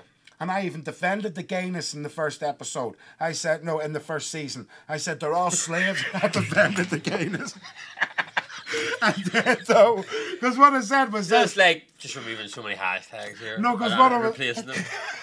So is this what? How many episodes are you on now? Your 12th episode. This one here. Yeah. This is this the first 11. time it's been? Like... Nah, we spoke loads about this. Okay. Yeah, loads about this. If anything, we had to blur out some stuff. Was she in Todd though? She would have been like, "What the fuck? Get me out of here!" Here's a list of 2 things we can talk about. Yeah.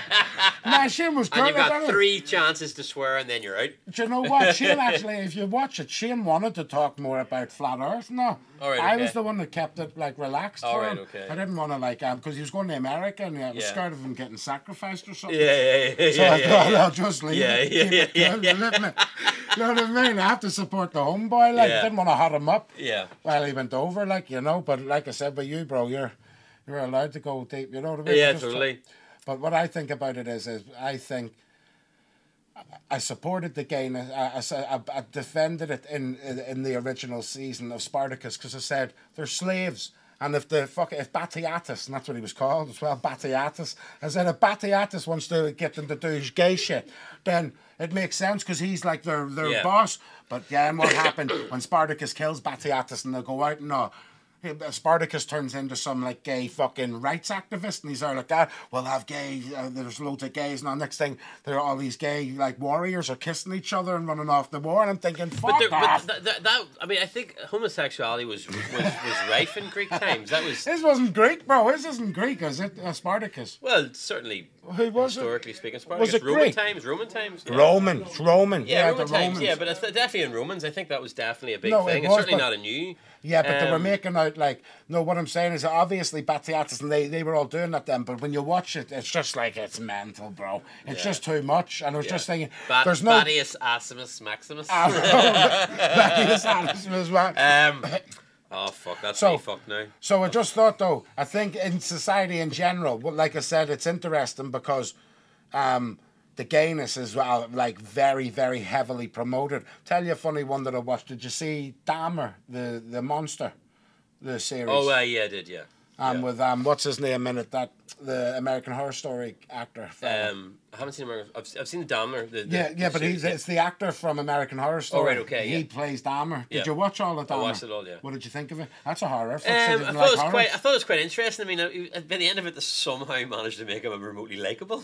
See. Like, it's all right. See, but that's see. You know what I mean? No, but it's true, bro. I just walked into your web. No, but it's the agenda. No. Yeah. And this is the scary thing. It's certainly normalised a very horrific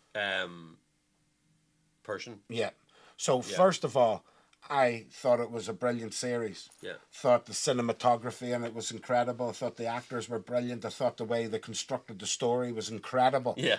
Then they had to ruin it by rolling in the gas. No. Get on this, not at all. Because that was a fundamental part of the story. Yeah, that's true. Yeah, the story. He was a gay killer. Yeah. He was a homosexual killer who went to gay bars and picked up men, seduced them back to his house, and then killed them. Yeah. Right? And chopped them into pieces and ate them. So that was part of the story. There's 3 things I found fascinating about the movie, or the series. First being, the show talks about how people started to capitalize off of the trauma of the victims. Oh, yeah. And they portrayed that in the show, that it was a really bad thing to do. Yeah. You know, like the dad writing the book and all Yeah. the rest of it and all this, and people then making like Dahmer comic books about superhero Dahmer and all Yeah. this. But yet the show done the exact same thing. The show never contacted any of the victims' families or let them know that they were making this Netflix, you know, show. So it's like they're sort of saying it's okay to profit off this as long as you're the world's biggest media outlet. Yeah. You know, but anyone else wanting to, it's terrible. Yeah. So I thought that was interesting. They're prophetizing off of the trauma of these real life victims who were brutally murdered and eaten by this cannibal. Then second of all, that I found it funny was, like you said about the gays. Get on this. Netflix originally released Dahmer with the LGBTQ plus tag. Oh, so it was in that category? It was in that category, which it damn right should be. It's about it's one of the most famous homosexuals of all time. Jeffrey Dahmer is one of the most famous homosexuals of all time, right? So he should be in the LGBTQ plus. I think Elton John might be a bit more. Elton John maybe, but Dahmer's up Infamous. there. He's definitely up there, bro. I mean, and he's like become like a, like I said, a celebrated, even worshipped figure in culture. There's even cartoons and all that portray Jeffrey Dahmer as a wee boy and stuff. F is for family. Well, I yeah, love that. so I mean, the serial killer thing is, have serial killers always end up? There's a massive like fan base around that and become like a cult following for serial killers and glorification. Yeah, it's in the tattoo scene all the time. Yeah. Like I see people getting portraits of serial killers, and you're like, fuck off. Honestly, like it's not just like, it's really common. For people to get portraits. It was the same whenever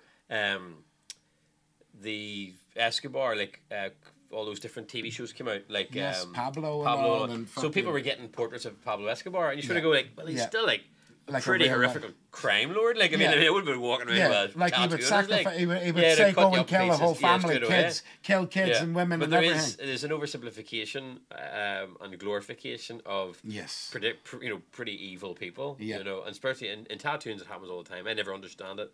You know, even getting tattoos of any celebrity, because you just don't know who that person is behind the behind the character they play. You know. Well, so the funny thing was about that, Netflix released the series with the LGBT plus thing on, and they were outraged. The community said, "How dare you portray us in this light?" and all. And there was so much outrage that Netflix were forced to remove that from the tags. So I thought that was interesting. I thought, oh right, you know, that's a bit weird. But my wee sister, she was like, no, I think they should have removed it, because LGBT is only to promote it in a positive light. And I was thinking, fuck off. If he's one of the biggest fucking serial killers in history and he was a homosexual and that was part of it. Yeah, but I mean, I get that, because like, although to sort of counter your argument, Hitler was a vegan. I mean, I wouldn't put him in the cookery section.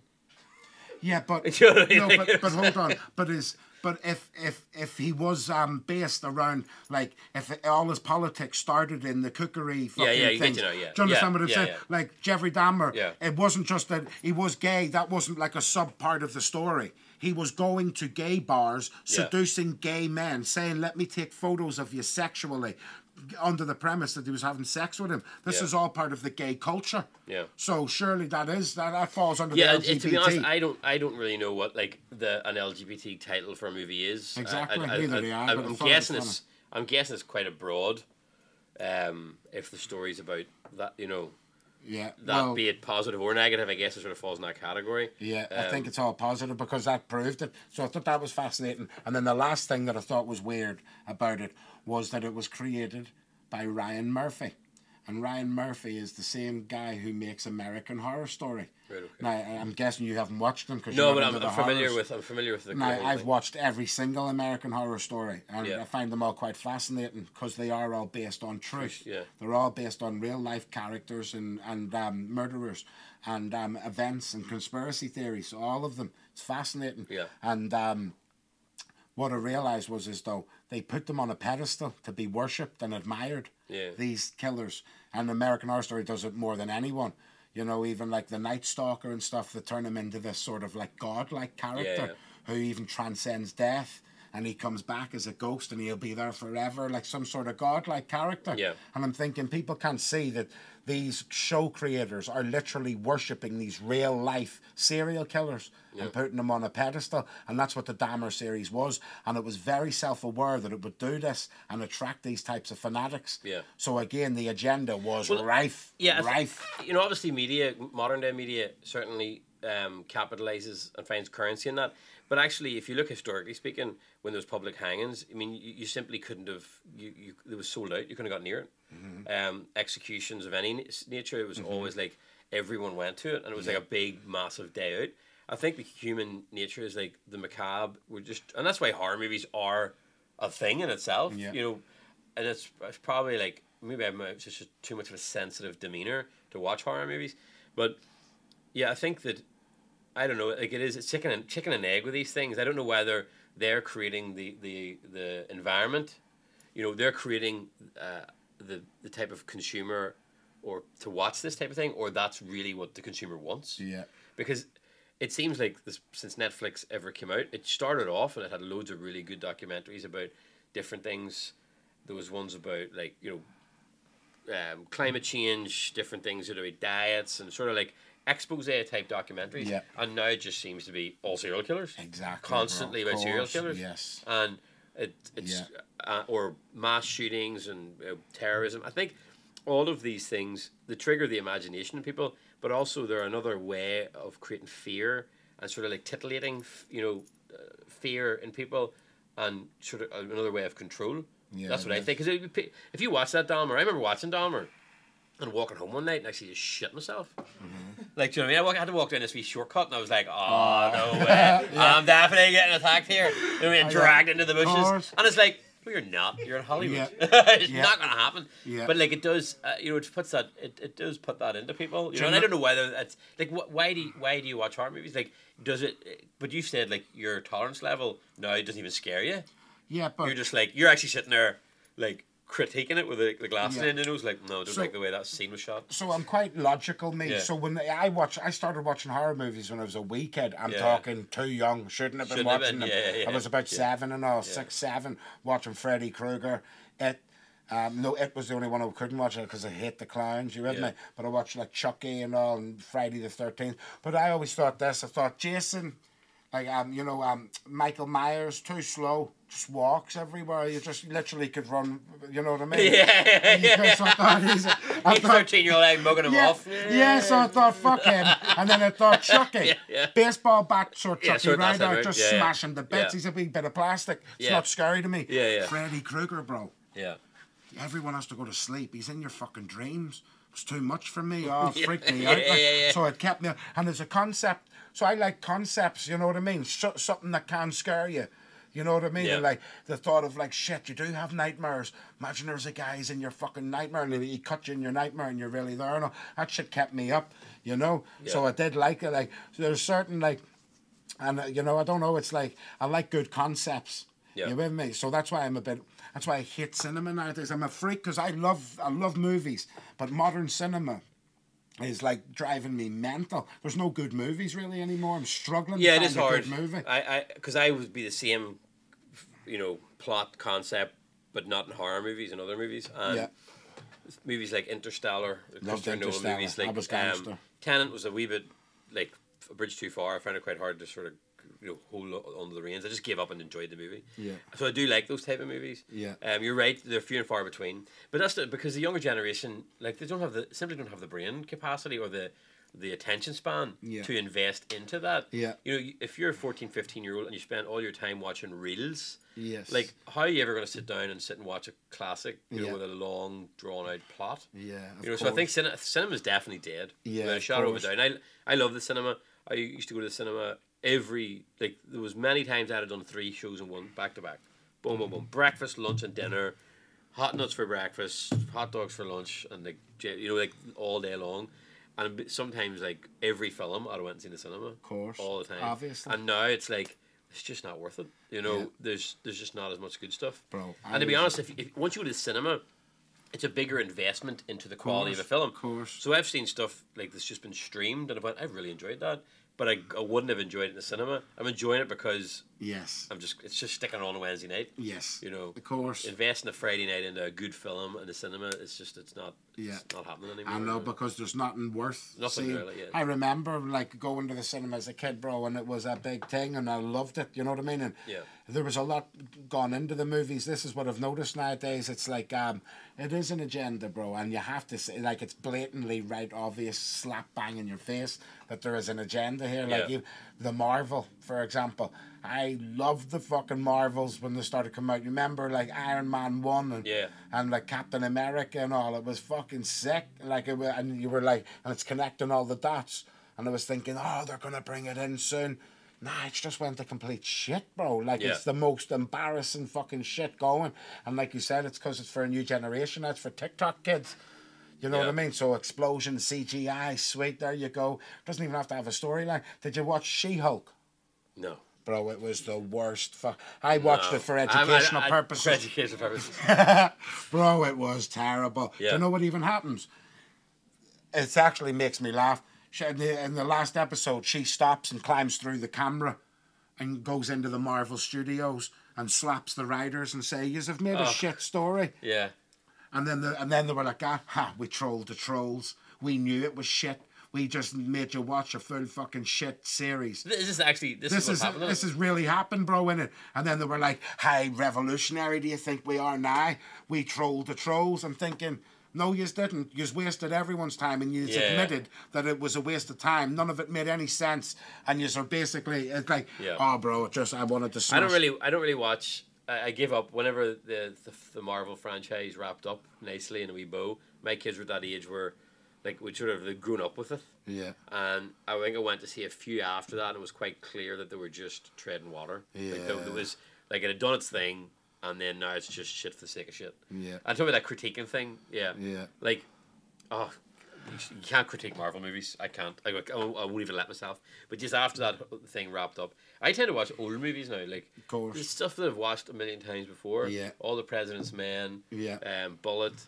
French Connection. But why do you watch them so much? Is it nostalgia? I think a bit of nostalgia. They're also really, really well done. You know, a lot of Michael Caine movies, old Clint Eastwood movies. Like, there is a sort of like lazy Sunday afternoon vibe about them. You're also like, everything about them it's interesting to watch them from a cinematography point of view. Yeah, but of course. But the plots are solid. Yeah. You know, they really are solid, good plots, and a lot of those movies are stuff we're watching are just really rehashed. Of course. Storylines from old movies. You know, from that. The reason I like watching some shit again, I've done it recently. I said to my girlfriend, "Did you watch all the American Horror Stories?" And she said, "I never watched the cult one. It was crap. It was about Donald Trump or something." And I said, "No, I watched it all. It's actually really good."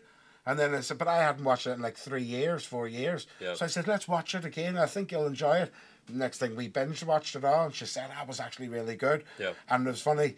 She changed her perspective of it. She said she thought it was really good, and mine changed as well. I thought, it wasn't as good as I remembered, because I'm analysing it again. Secondly, even though I forgot most of the, like you said, I'm analysing it all, thinking, oh, right, I thought there was more to it than that, you know what I mean? But it's interesting how movies can do that too, you know, or series, you know. Especially some things just don't age well. Of course. Really, really don't age well. No, it's true. I've watched some stuff of late, especially with kids. You're like, let's watch this again. Yeah. You're like, fuck, this is so shit. But at the time, it felt like it was the best thing ever. Of course. What would you say the best series of all time is? Do you watch Sopranos? Was pretty fucking up there. Sopranos, Like, of course. I'm watching Band of Brothers again at the minute for like the third time. Yeah. I like watching it just to remind me of how brave and men used to be. Yeah, like, if you watch that, like, and you gangster. think, like, holy shit, men used to fucking real properly be men. Yeah, it's the old. And, you know, like, Life on the Line, you know, everyone's in it together. The Sopranos was too sick. I was ahead of its time. Yeah, that was really fascinating. It was fantastic. Yeah. There's other ones, like The Wire was good. I like The Wire. Yeah, The Wire was good. What about Breaking Bad? I like Breaking Bad a lot. I don't think I fell into the full hype of it at the time. Right. But I did enjoy it. I watched it again and watched it. I preferred it much more the second time around. It's fascinating. Yeah. I love at that Breaking time, Bad. like Breaking Bad was the one, I think, the one series that maybe, I don't know whether Facebook was all over it, was just coming up at the time, but it just was the one that was hyped to the tits. Yeah. Like, it was constant. And I just got sick and tired of every time going on Facebook being fucking breakable. Yeah. People are getting tattoos of Heisenberg. Yeah. It was just constant. Where Sopranos was like back when you had to wait week to week. Course. To really, and from the writing perspective, they were really creating solid characters, solid story arcs. And I think like some stuff has come after the fact is a bit shit. I was watching House of Cards again. It's pretty good. Yeah, I like that. But have you ever watched the original House of Cards? Not the American. No. The English one. Oh, the English one. I have watched it. Yes, I was going to say not the American one. Yeah. I watched an episode a series called The Thick of It, and that sort of put me on to the original British. Yes. Sort of the British About government the Prime version Minister. of it. Yeah. And that's the real one, Yeah. bro. Yeah. I watched that before. So when they said House of Cards was coming out on Netflix season 1, and it was like, you know, saying in a few months season 1's coming out of this new show. Yeah. House of Cards. I analysed, done research on it, and said it was they're taking it from a 3-part show that was on Channel 4 or something. Yeah. And it was all about the Prime Minister, and it was like 3 long movies. Was it called Yes Minister? No. No, it was called different show? House of Cards. Oh, right, okay. Yeah. Yeah, it was called House of Cards, and it was deep, like real. Was that like in the 70s? Or is it much more modern? Thatcher Era, right, times, okay. the Thatcher era. Yeah. I must watch that. Bro, actually. it's fucking deep, and that's what it's all based on. Then, you know, the new one, but it's not as sinister as the English one. The English one is real sinister, and the only reason it's so good is because it's so fucking true. Oh, totally. Do you know what I mean? This is why I say this is what scares me about cinema so much, so bro, that I do believe there's like elite Satan worshippers in it all, because it's all hidden in plain sight. A lot of the shit that they show you in movies. Yeah. Like, it really is, like, and it's real, and they make it out like it's a Hollywood thing. Yeah. Do you know? Like, even right down to the politics.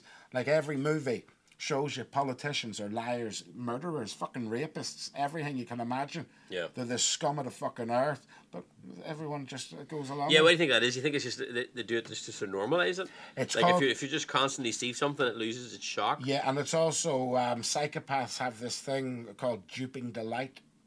You know, where they like to rub it in your face. What they've done, okay, yeah. Like a duping delight. It's Yeah. as if to sort of say, you know what it is, now fucking deal with it. You know, that type of thing. Anyone that's clocked onto it, they're sort of smiling at you, grinning at you. You know, that type of fucked up shit, like a form of smugness. Like they are rubbing it in their faces, like. You know? Then I probably don't try to throw myself too much into it, because I certainly love movies, and if you could end up having nowhere to go. Yeah, of course. You know. Well, listen, bro, like I said, I certainly don't read the news or watch the news or read newspapers never do or anything that says breaking or any sort of tabloid thing. I just don't even bother with. Good. But movies, you certainly know that movies, especially like, you know, during any time of war, they're always putting out war movies that are just pure propaganda and you know, just to try and glorify war and sort of show the military strength of nations. So I'd say that exact same format is the same for movies about financing, banking, education, music. It's all probably just another propaganda arm of government. But yeah, definitely. I think I'm just going to keep watching them for the Of course. time being. It's the same with me. Listen, it's the same with me with fucking the flat Earth, bro. When I believed then, I don't believe in space anymore. Yeah. But that The doesn't. flat mean, Earth one I'm gonna have to check into. Like, I mean, I certainly. But it's none. Like I said, it's not threatening. It's not like, you know, if I woke up tomorrow, it's not going to change anything. I still haven't wrapped my head around why they're not that. Why, like, is that not something I could definitely check? Yeah, you can definitely go and research it, bro. You go and research it.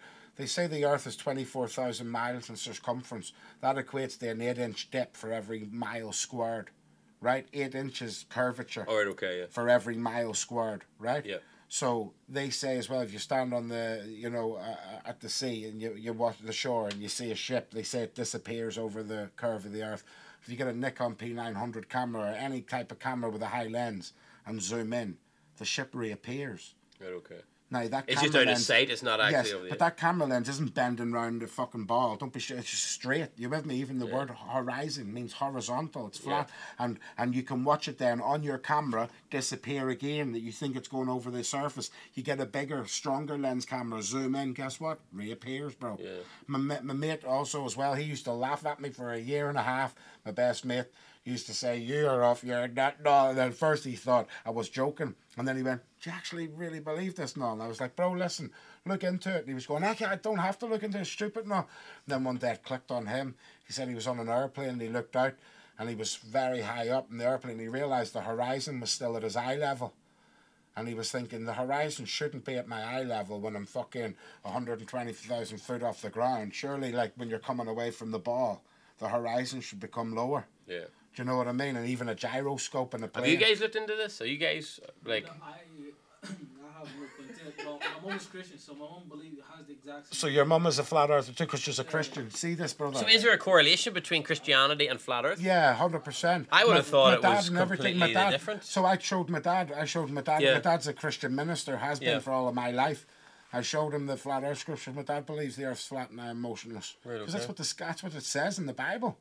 It says that the earth cannot be moved. It talks about the four corners of the earth, the four pillars of the earth. It says the earth cannot be moved or shaken. The earth What's is underneath fixed. it? What's on the other side? It says the earth is fixed in position. But what is underneath it? Sheol, What do you mean? hell. Oh, God.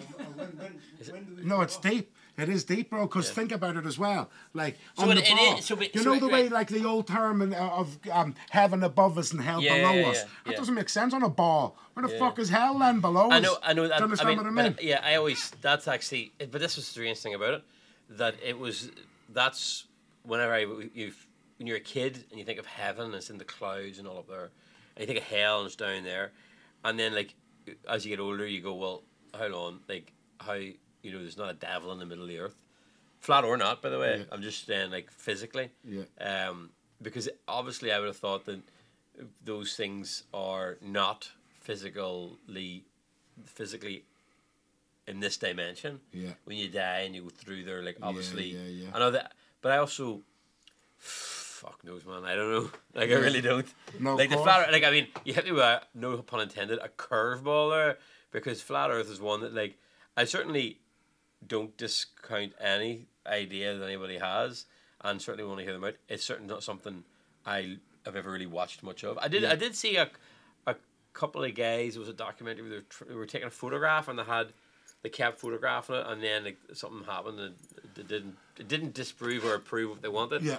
I would say in the flat Earth thing, I would be much more likely to support that from a scientific perspective, like it's scientifically flat, opposed to under the earth is hell and up in the clouds is heaven. That's the part where I actually, the correlation of Christianity and flat Earth is actually where I start to go, shit, because I can't believe in it, because I've already gave up on that. Yeah. So the correlation of the two, but it would have to, for me to actually start to subscribe to the notion, it would have to be like, what if I to told get you? back into all this stuff as well. But what if I told you if it wasn't just Christianity? What about if I told you ancient Japan believed this as well? Well, yeah, Every single but- civilization in history knew if that you, it was flat. If you bring it back down to like because you asked earlier on, do I believe in God? Yeah. And I said like the nothing thing. I don't know that I can't comprehend that. Yeah. I mean, because it, It's not logical. There's a lot of dickheads out there, but as a collective, it's a pretty special thing. Do you know what I mean? Of course.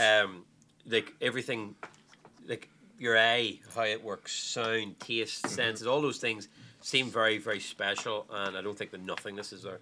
But yeah, if you break down all the construct of years of like man-made religion and go down to it at a very base spiritual level of like, the earth and all that type of thing, and then yes, I could definitely entertain a flat earth with that premise. And could you understand why hiding that knowledge from the general populace and making out saying we're on a ball and endless vacuum space? You understand why that is good? Because it's not good. I mean, it's beneficial to you holding the power if you got the general populace believing in a complete lie, because knowledge is power. Yeah. So if everyone is, but here's where I find it a bit difficult. If you look at American politics, which is like deeply set in religion, the Republican Party are very religious. If you look at governments in general, there's a lot of like even the monarchy, God save the Queen, in God we trust, on money and everything. Like traditional religion is woven into institutions. So in that respect, science plays less of a role. And it's the scientific community that are like, right, the Earth's round, the Earth's round. Then I don't see why the government would have anything to lose by just sort of going, yeah, it is flat, but God still exists. Because it wouldn't undermine. Yeah. So. But then again, yeah, it's confusing me because I never put Christianity and flat Earth in the same. Yeah, so it's not just Christianity, like I said. There's all different things. Another thing to look at that made me think, whoa, hold on, is this real? Was the Antarctic Treaty signed a year before NASA was created, and this was while America and Russia were at war with each other. Yeah. But they all signed this treaty. All the nations of the world signed this treaty that said no civilian can go into Antarctica. Yeah. Now that's fascinating. So imagine like we were at war with each other, but we all meet up in a dark room to sign this treaty that says no one's allowed to go to Antarctica. Then you look at the United Nations logo. That literally is a map of the flat Earth. There's no Antarctica on the United Nations logo. Yeah. The United Nations logo literally is a flat Earth map. You know, it's fascinating, bro. Like, yeah, I'll definitely check out some stuff about it. And I'll tell you are you into it? Are you into it? I don't know. I don't think these two are. You said your mum is, bro. You said your mum is because she's a Christian. What do you feel about it? Like, I asked my mum after the Case Have podcast. Right. Because she studies the Bible and stuff, so I was like saying what you were kind of like said, so I wanted to know what she thought about it. And she doesn't believe in space either. Yeah, so see, yeah, man, your mum's clued up, bro. Your mum sounds smart. OJ, what are you laughing at? I believe in space, boy. I can't lie to you, bro. Yeah, man, that's good. So OJ's a globalist, and you're a flat earther, your mum. Nah, but bro, listen. The funny thing is this: if you try to research flat Earth, you're going to be hit with. Well, of course, yeah, you're going to get all the fake. No, but you're also going to be hit with the Flat Earth Society. Like, I don't believe in anything that they believe in. They believe in... It's actually, I believe, the Flat Earth Society is like a government-run... Safe opposition. No, yeah, safe opposition, controlled opposition. Yeah. That's exactly what it is. The main guy that you would have to listen to, if you would like to know real knowledge about this concept, is a guy called Eric Dubay. And he made a book and a documentary called 200 Proofs the Earth is Not a Spinning Ball. And this isn't any new information either. These are like scientific experiments that he had, and you can do yourself, you know, and just look into even the concept of an aeroplane, you know, a gyroscope on an aeroplane. Well, any pilot will tell you when an aeroplane goes up into the sky and then it becomes level, the gyroscope is what keeps it level in the sky.